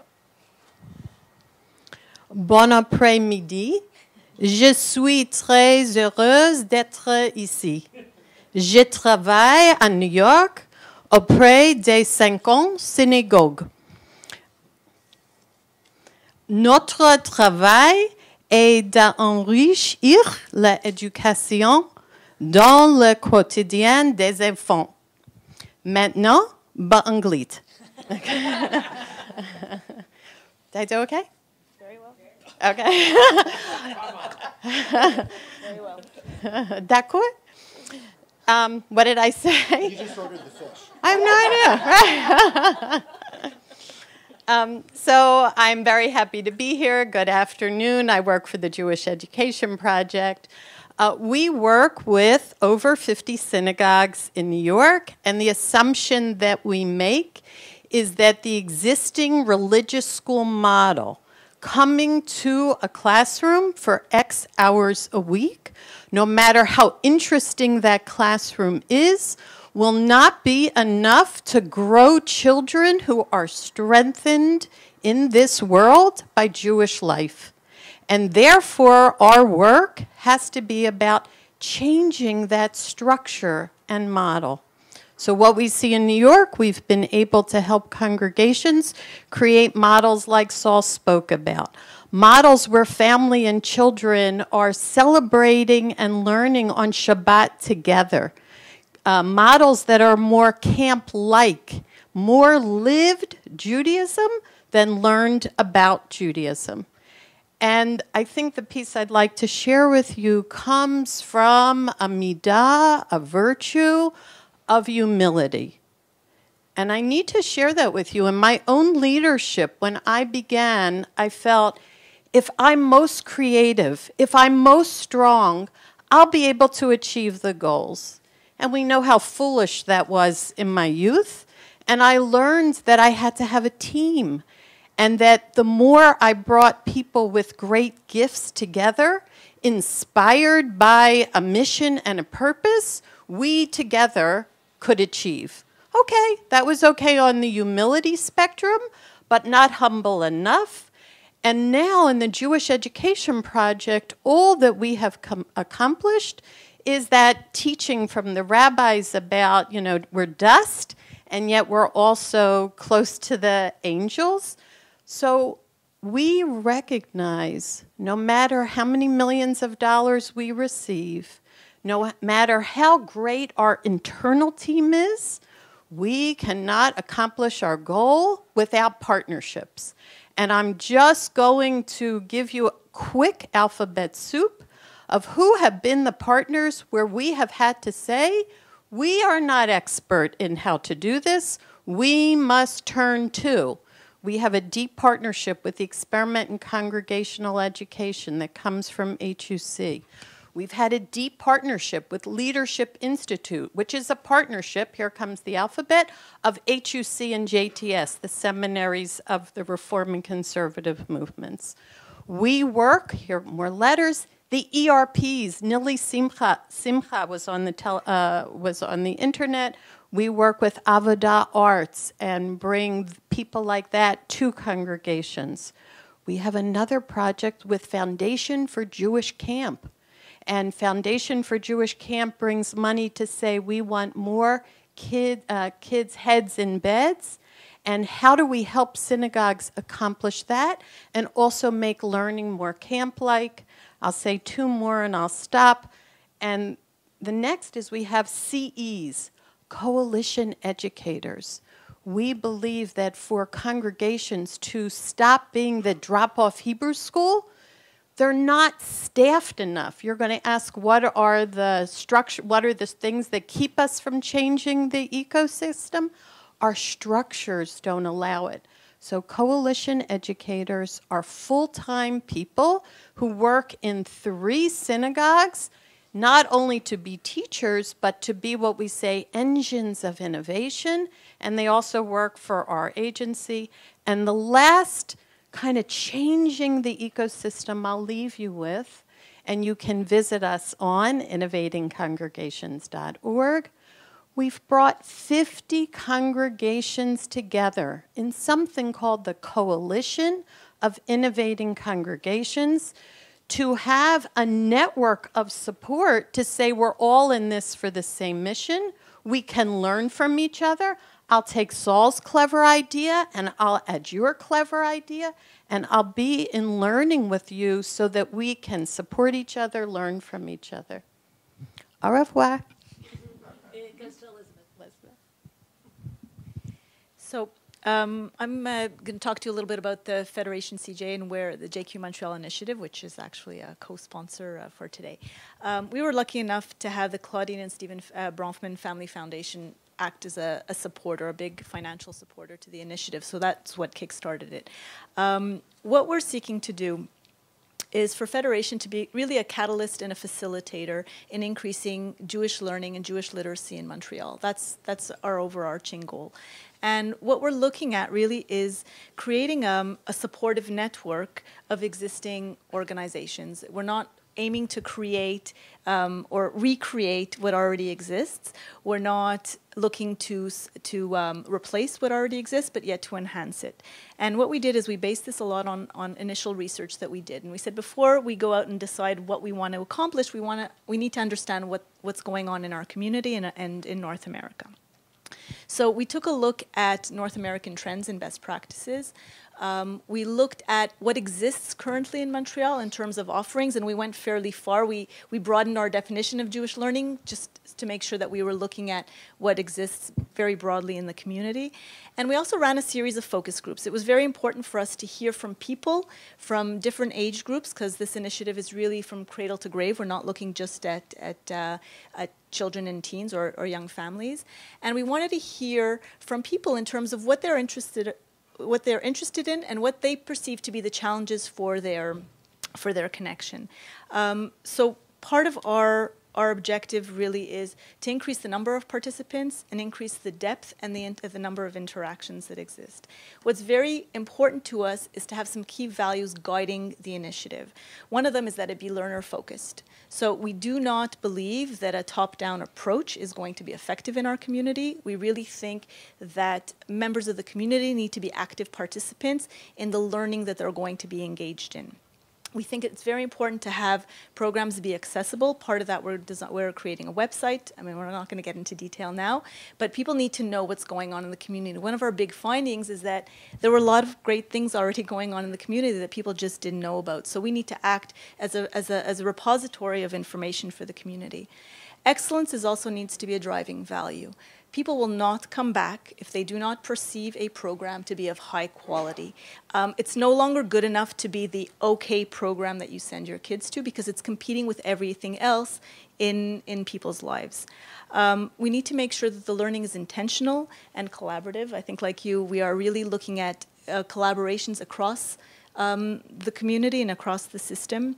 We need to capitalize on key moments. There are people who have very specific moments in their lives where they're interested in connecting to the community. We need to use those moments as entry points and then to build on them and not use them as entry and exit points at the same time. So, you know, the bar mitzvah is often used as or the bar bat mitzvah is the classic example, but then we just drop them. People walk in, we have them for a year, and then we no longer see them again. So we need to use that as a jumping and an entry point.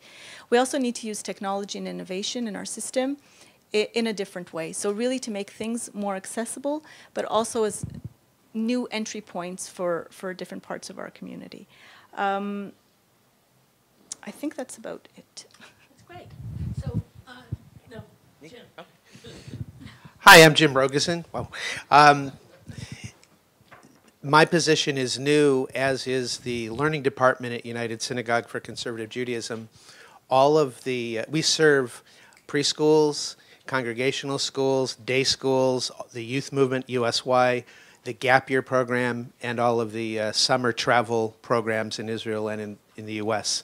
So part of my job was, or is, to create this seamless connection amongst hundreds of organizations and the delivery of various learning systems in some cohesive way. Another goal is to get other arms and organizations within the conservative movement to work together to create a lifelong learning path so that kids who are involved in USY or Ramah or Schechter or their congregational learning perceive themselves to be part of a full quilt, so to speak, of education that reinforces each part, you know, to the other. Another goal that we have is to create environments in which Jewish learning empower synagogues to not only change the world, but to transform themselves to be more dynamic and engaging institutions. And when it comes to the levers or the methodologies, I want to go in a little bit different direction here. Instead of focusing on specific programs, what we talk about is the institutional capacity.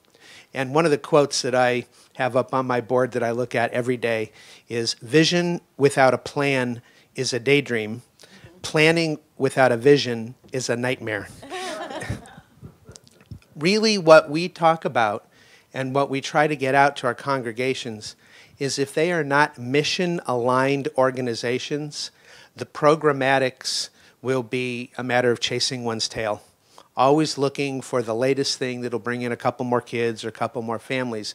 It has to be, the educational program has to be part of the mission of the synagogue, and it has to be represented as such both in personnel and budget and the way it's articulated through all parts of the synagogue. So the areas that we focus on are mission alignment, board training, long-term visioning, strategic financial planning, creating community as both a curriculum source and a reinforcement for Jewish learning, and connecting all the arms of the conservative movement to have a common vision, so that when people experience learning, however it's expressed, they'll see a coherence from camp to school to home to synagogue. So really what we're trying to focus on is getting people to understand that their organization has to have certain markers of readiness to have quality discussions about education, so that then the innovation, the new programs, the collaboration will take hold, and you won't keep revisiting things because they've failed through lack of execution. If there's a new need because of external factors in the ecosystem, that's great. Then you'll be ready for change. But if you're not, you'll keep chasing after things. So mission alignment and institutional readiness.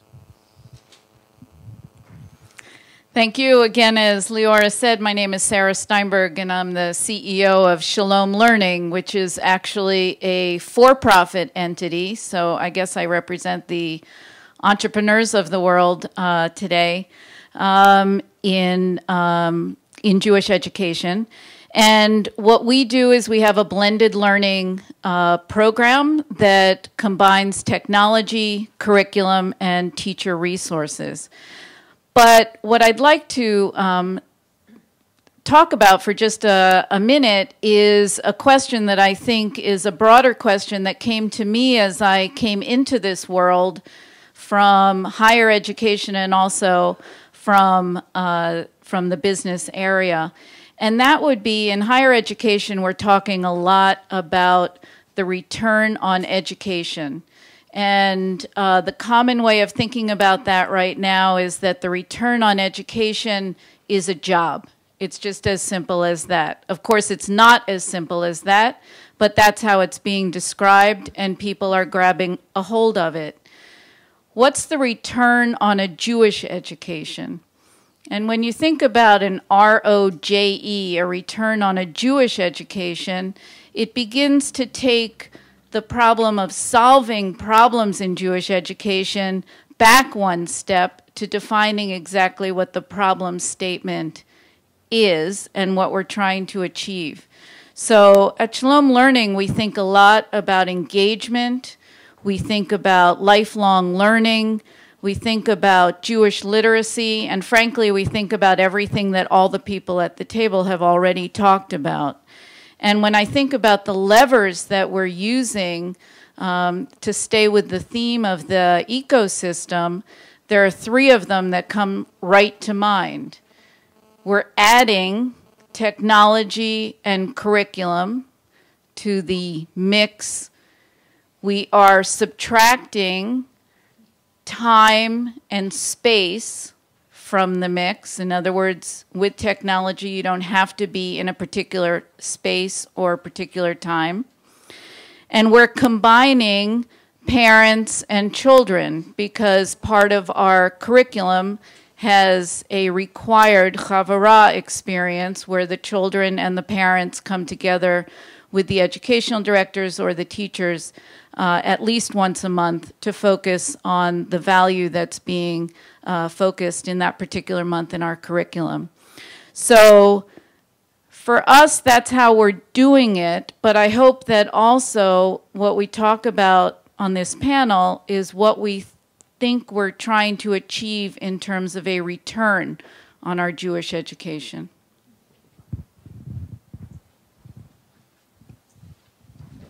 Thank you. So just to give positive reinforcement, this is exactly where I hope that we would be. Great. Sid, you started us off on the next question that we want. You mentioned the challenge of staffing change, not change in staffing, but having the appropriate staff to implement change, having enough, having people with the right kinds of skills and abilities and support. So I want to open it up to the rest of the panel. What are some of the challenges that you've encountered? Sid talked about the placement of the coalition educators. What are you doing to address the challenges? And you'll still get a chance for more challenges.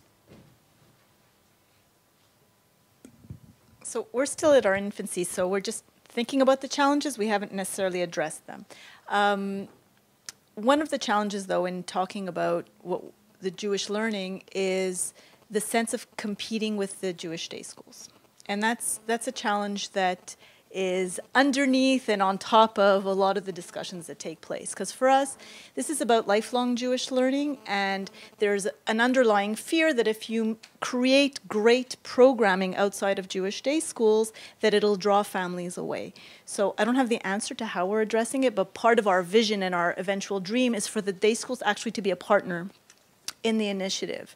I don't know how we're going to get there exactly, but you know, the part of the dream is for the day schools to become places of learning, whether you're a day school student or not, but there's an opportunity for family learning, for after-school learning, and that if the schools can see themselves as a partner in this, that'll be one of our potential successes.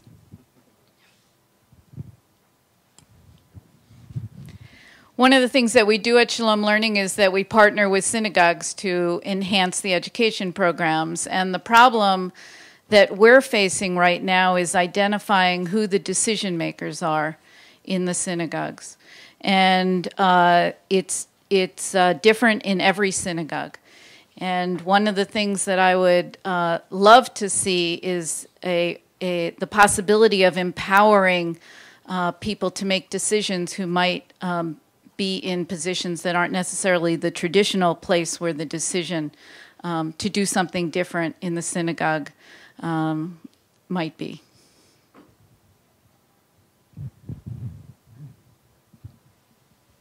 So actually, as a follow-up, do you see that as a unique challenge for a nonprofit or for someone who sits on the perch where you do? Or do you all think that it's the same? So I can't speak for these guys, but I know from my perch it's a definite problem. Not only is it time-consuming for us, we're in a business, we're trying to move decisions forward, so just to get to the practical side of things, but I actually think it's a problem for the organizations that we're trying to partner with, because it's not clear to them, in my experience, it's not clear to them always who has the veto power and where the actual decision-making rests. Well, so I can relate to that as an organization where our field consultants are asked on a daily basis, should we buy that program? Should we do this program? Will it work? Will it not work? And just as Sarah pointed out, they're often trying to make these decisions off in the school wing on their own, and they have a lot of concerns. What will parents say? What will the board say? Can we afford it? Do they really back this? Is there pressure to change for change's sake so that we'll be competitive and innovative? Does it align with my goals? And I go back to what I said before, that sense of who's in, not just who's in charge, but what's the mission? And therefore, when decision-making happens, you don't worry as much about the authority as opposed to the alignment. Does it match what you're about? Then it's not about the who, it's about what we're trying to accomplish. So when people call and say, should we use Shalom Learning, for instance, we say, yeah, we think you should take a look, but tell us how you go about making these decisions, and then you'll find out, and you'll be able to engage with them better. I'd love to speak to mission and goal, and to just share my personal view that we've made a very large mistake when we talk about our work is to help people on their Jewish journey. And a hush came over the room.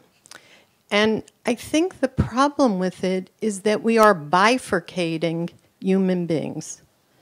And I'd like to say that in my own perspective, our work is to help young people grow to have purpose and meaning, to be strong and resilient, to have joy, so for themselves and to help the rest of the world. And Judaism is their well. It's their birthright. I know someone took that title. It's their birthright that they don't have, you don't have to go to a therapist and you don't have to get your advice online. Actually, being part of Judaism is in service of it. And to me, when our goal is not, I teach at HUC and I used to say to the students, I'm going to say something, but don't repeat it because I'll be fired. The mission of synagogues is not Torah, Avodah, and Gemilut Chasadim, because who is knocking on your door asking, I want another piece of Torah. Where do I get the Avodah?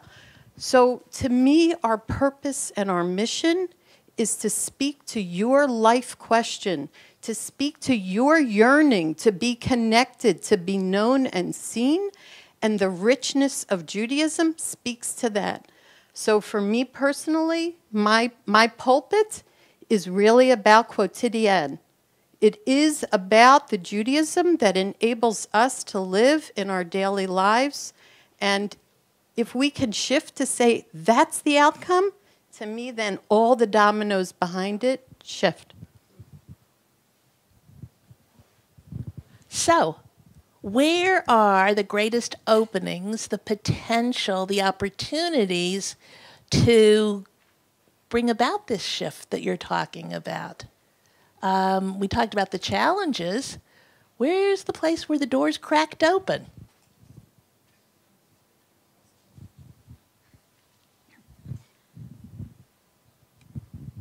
I'll just throw it out there. I think the biggest opportunity is with the teachers.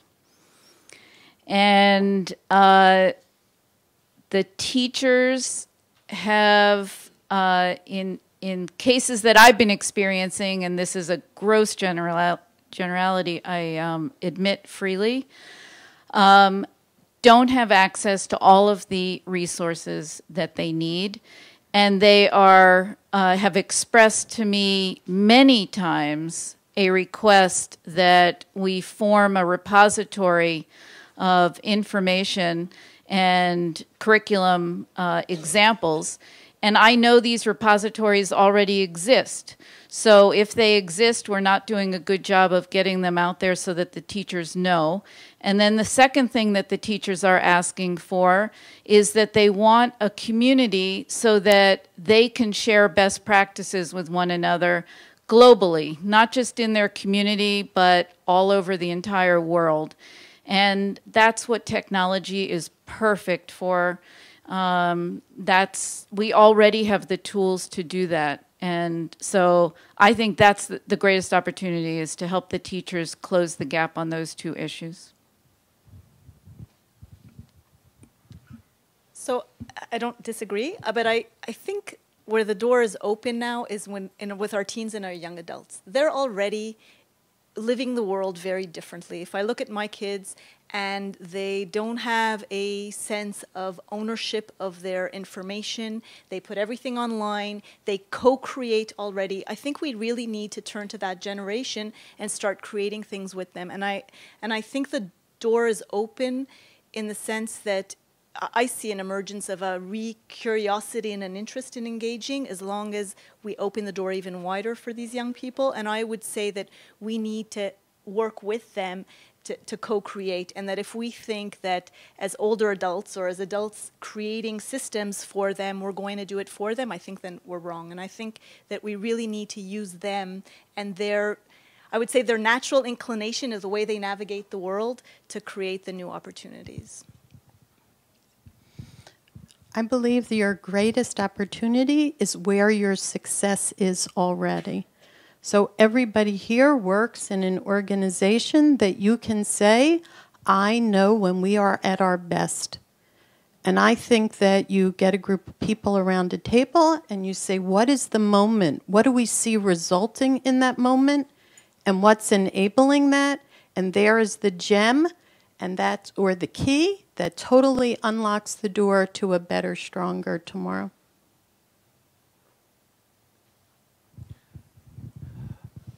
I wasn't going to say this, but because you've already hit that, so I had to think of something to say. So I want to say something about rabbis. I think the nature of education for rabbinical students needs to anticipate what life will be like in congregations, whether it's the journeys that people are going on at different times of their life, what an institution could look like that would encourage and empower those kind of journeys, and what the relationship is between rabbis and congregants that encourage them to do, not only go on their journeys and find the return on Jewish investment for them, but to not rely on the rabbi as the person who does it for them or instead of them. And I think that's a huge paradigm shift that has to happen, is rabbis need to, and they need to be freed up by their boards to fulfill that sense of mission as well. So here's the biggie, and I promised you I was going to ask this.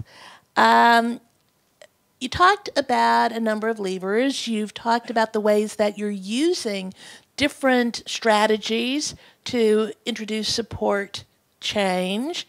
We've highlighted where some of the current stumbling blocks are and how you're overcoming them. But I've fallen into the trap of still thinking kind of on the institutional level, on the community level, national, entrepreneurial. So now could we really zoom out and think about what are some possible steps, now that we have this brain trust in the room, to think about fostering greater collaboration and coordination of activity locally, continentally, beyond that, between local communities and continental infrastructures, how can we build that kind of a network of change makers in order to be able to work together productively? Well, I think I might respond to that question with, can we actually build that network of change makers? And I want to think of this in two different levels, because I think that on the ground for the practitioners, I think it's happening, at least in New York City, in a very real way right now. And I think we can point to a lot of reasons why it's happening on the level of the teachers, the educators, the people on the ground. We go to the same conferences. We were trained in the same institutions. We grew up going to the same summer camps. We are involved in our 20s with organizations like Teva or Avodah or Wexner or Leadership Institute. We go abroad to Israel and we study at Hebrew University or Pardes. So we all know each other, and we're kind of a chevre, and we're glad to see one another, and we enjoy those occasions to get together, and it comes naturally to us to want to hear each other's ideas and share them, and we like each other. And also, you know, Jewish educators, it's a particularly boring group of people. Who are we going to get a drink with if not each other? But I think when we're talking on the institutional level, there's still a great deal of anxiety, especially around funding and resources, once we start thinking about collaboration. And I think there's very much still a zero-sum game kind of thinking in play of, if this is my member, then that person can't be your member. And if we're competing for the same funding, either you're going to get it or I'm going to get it. And there isn't really a sense of, so what's the add-on value that we actually are going to get? What's the benefit if we're both doing this together side by side? If we're publishing a textbook, then why do we want to see your textbook succeed? If I'm running, you know, Shalom Learning, why would I want to start supporting some other distance learning opportunity? And I think that that's a question that we really need to grapple with in terms of how do we all get the benefit of working together. And I'll just suggest that I think that you're right in terms, Elizabeth, of this co-creation that's happening among young people. The sociologist Dana Boyd had an article recently in which she looked at teens and geeks, like techies. I don't know if you saw this, and how people who work at like internet startups, they don't actually have their own office space. So they sit in these big open spaces with everybody sort of at different booths. And like, so each of us might be working for a different internet startup, and they will share actual like programming ideas, like code, with one another very comfortably, because they know that in another 2 years, your startup may have succeeded and mine may have failed, and I may be working for you in another 2 years. And so they know that there's a fluidity. And I think that when we're talking on the professional level, there's a similar sort of fluidity. The teachers who are teaching, you know, in your after-school program on Tuesdays are teaching in my after-school program on Thursdays, and in your summer camp in the summer. And so there's a sense that, like, you know, we all know each other on the practitioner level, and we want to see each other succeed. I think that I really have a question. Once we're talking about the institutional or organizational level, will they follow the same sort of lead of the tech startups and say, yes, there is a value in sharing code with one another, even if in the end what it means is you're using my code to succeed and my company falls apart?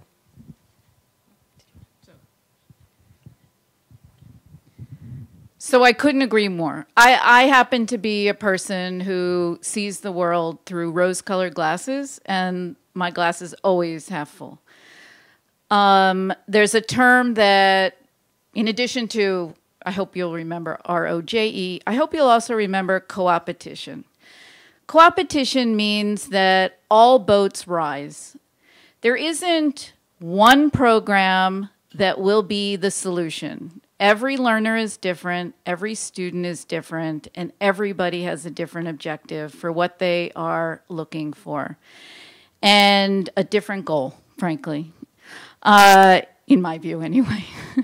So if you take that as the case, then there is room for plenty of ideas, because there need to be plenty of opportunities for people to choose from. And if we all focus on having the best opportunities and the best programs out there, then all the boats will rise. And that's how I feel. Saul alluded to this. I think the number one thing we need to do is invest in a lot of tequila and get people around the table, and I think some of the barriers will go down. But seriously, I'm a big believer in data-driven decision-making, and I think that we haven't appealed to some of our funding partners in a way that they understand about the importance of collaboration. And one of the things that the day school world has done very well, and they had the private school world to lead the way, is benchmarking. And not just things like what the expenditure is per student for this, that, or the other thing, or teacher-student ratio, but some of the core values and cultural issues that are embedded in school life that you can measure. And Douglas Reeves, who's a guru of measurement, said you measure the things you care about. If collaboration is one of those things, what would it look like? How do you embed it in the life of an organization? How do you monitor it, and how do you value it and celebrate those successes? And it's not just about how many kids you have in this school. It's what's it like being an educator or a rabbi in this school or in this synagogue. And if you care about collaboration, you measure it, you program it, you celebrate it. I'm glad you said that, because I was actually thinking, I'm taking it from the perspective of a funder, and I think funders and federations, because we're still in a federated world, need to actually fund collaboration, because we often pay lip service to it, and we don't actually intentionally fund collaboration and say we believe there's an inherent value in it, and in putting partners together we think that the whole will be greater than the sum of the parts. The other thing I think that needs to happen to build a network is we have to give up some kind of control. I think as communities we're very risk adverse, and we're very into controlling the outcomes. And I think we need to have some margin of error. I think we need to allow some flexibility, some testing of ideas, even though they might fail, celebrating our failures. I don't think it's a bad thing in the Jewish world. I think it's a good thing. And really understanding that we might not see the results of our labors immediately. So, and I agree that we need to test things, but at the same time we need to understand that you don't always see the results of what we do, because they might be happening somewhere else that you just kind of planted a seed. So in New York, when I came 9 years ago, congregations did not speak to each other and learn from each other. That was the culture. Today, these 50 congregations learn from each other, gather together. So you have to say kind of what's changed. So I think one piece is there's just this big cloud that maybe is full of sunshine that's coming, that's changing how we understand the world. And that's the network approach. We can talk until whatever. The way we live in the world, the way we are in this world connecting is through networks. But the truth is that these congregations have also needed a tremendous amount of support to help them learn to work in an entirely different way.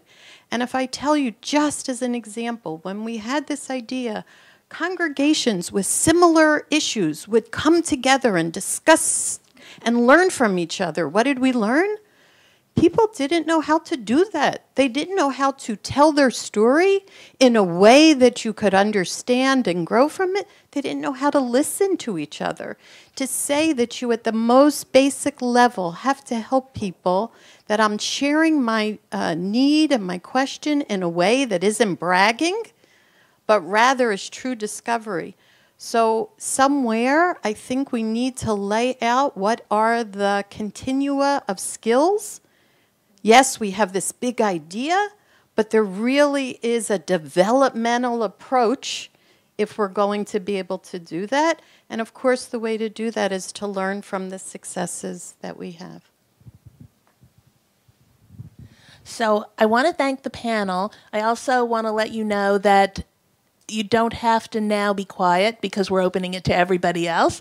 You can hop into the conversation again. But they think about them as the first respondents. And so now let's open it up to those in the room and those in the bigger virtual room. What what would it take? What are the challenges that need to be overcome? And what would it take to create this network that everybody here has been talking about so eloquently?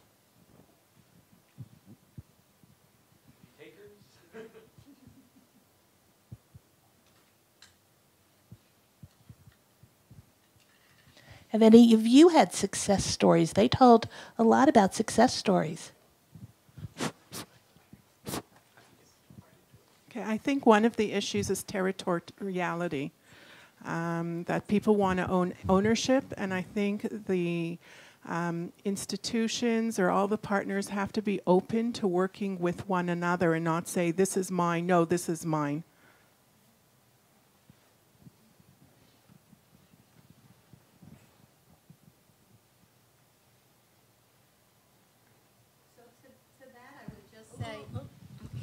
It's really the paradox is you have to be strong enough to be humble, right? You have to, if you're under siege, then you're less likely to do the reaching out. My experience in New York, it is the congregations who have the stronger team, who have the vision, that are in a strong enough position to say, I do actually want to learn from you. I don't need to feel like by asking for your ideas or your insight that makes me less. So how do you feel both strong enough to be vulnerable? It's good advice for a relationship, too. We could talk about that.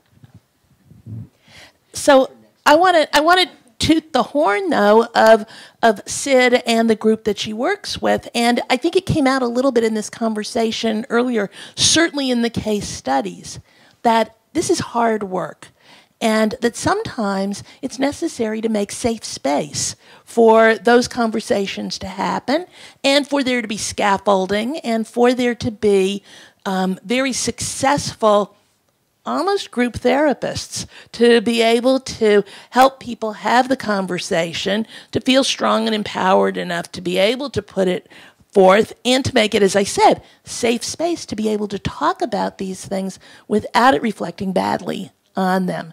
Which means then that on the institutional level, on the community level, on the continental level, and with supports from the outside, and also actually brilliant ideas kind of popping in to push us, that's what it takes. And the question is, how can we continue this conversation even more deeply and with more people in order to be able to make that happen?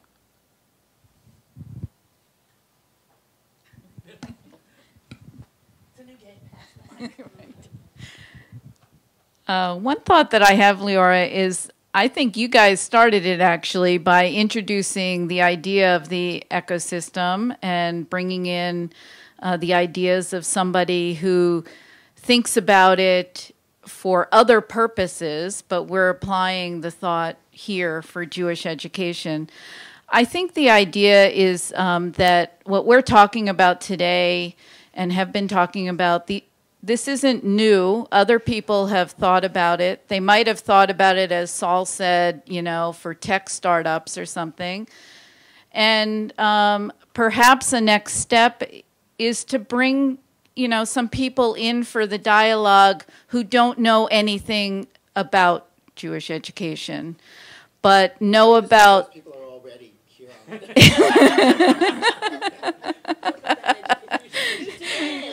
Right. You mean that wasn't why we invited the panel? And they know about the other. It's like... Right. But anyway, I think there are change agents out there that we can learn from. I found with the technology question that we often, I'm in conversations where we're questioning things about using technology to enhance education that have been asked for decades already. And we probably could take a leap ahead just by listening to some of the experts out there. I would recommend and celebrate the fact that if you walked into most middle school classrooms in good schools, you'll see the kind of behavior, the kind of living, this way of engaging with people. And the good news is they'll grow up, and if they're engaged in the Jewish community and they're in leadership positions, they'll already know how to do this. So maybe sometimes we need to look to our own kids to find out what we need to do to grow up.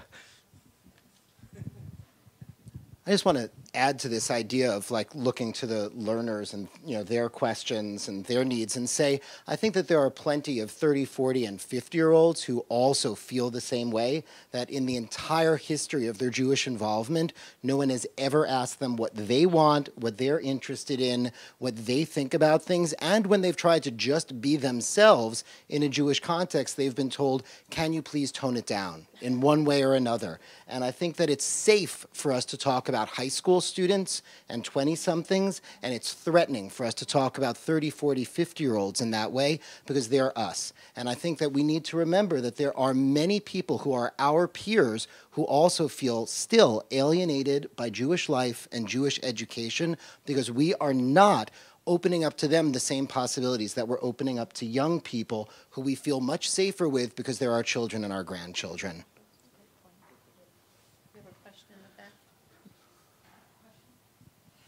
I think we have time for just one, unfortunately, and then we're going to wrap up because we promised to get you out. I'm wanting, it's not a perfectly framed question, but I'm wanting to just get some feedback around this idea of examples of more disruptive approaches to advancing and enhancing opportunities for Jewish education within the sort of frame of, I understand that there's a calculus of the intersection of programs and fiscal sustainability for institutions. And within that frame, the calculus requires one to evaluate the costs and the benefits of applying a more disruptive approach. And I'm thinking more like, 3 different shuls who are in the same basic geographic district, 2 of them shutting down their religious schools and everybody going to one. And I understand that the evaluation has to incorporate this idea of losing membership. But given that membership isn't so robust anyway, and I don't mean that in a pejorative way, but just given that the institutions are already having sagging and lagging membership, and so the fiscal model is already broken, are there examples that incorporate more disruptive approaches that are also sustainable both in terms of content and institutional survival? I don't know if anybody wants to tackle that one.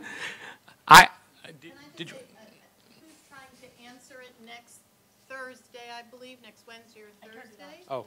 is Synergy. UJ Federation is hosting a whole day looking at the financial implications, the business models aligned to new missions. So that actually is being live streamed. So if you want, it's Synergy UJ Federation. That might SYNERGY. No, it's next week. I'm on that panel. Today was dress rehearsal. And I love the rhymes that come out of Montreal. That's great. We promised that we would get people out because there are flights that some of our folks from out of town need to make. So I want to begin by thanking the panel. Obviously, we could go on for a while. There's a lot more to be said and a lot of good questions out there. And hopefully that will serve as a spur and a catalyst for other such convenings and other such conversations. As Saul indicates, they are taking place, but they're not always accessible to all of us. And one of our challenges, I think, is to think about who would want to be involved in these kinds of conversations. Today, we have a lot of professionals in this room, but we know that there are parents, and there are students, and there are funders, and there are lay leaders who also need to be part of this conversation.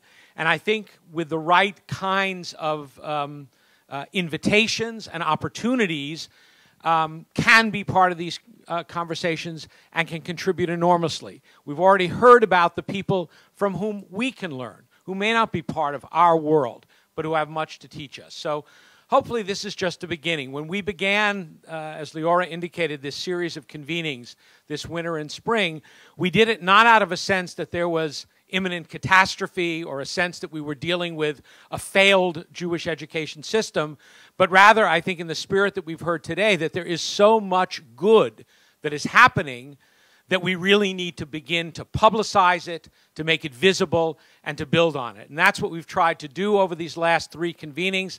And I think I go away certainly feeling that we have amply proven the case that we made at the beginning, that this is a system in dramatic transformation, that there are wonderful people doing wonderful things, and that if we can begin to come together as a group, we can take those things and make them even greater.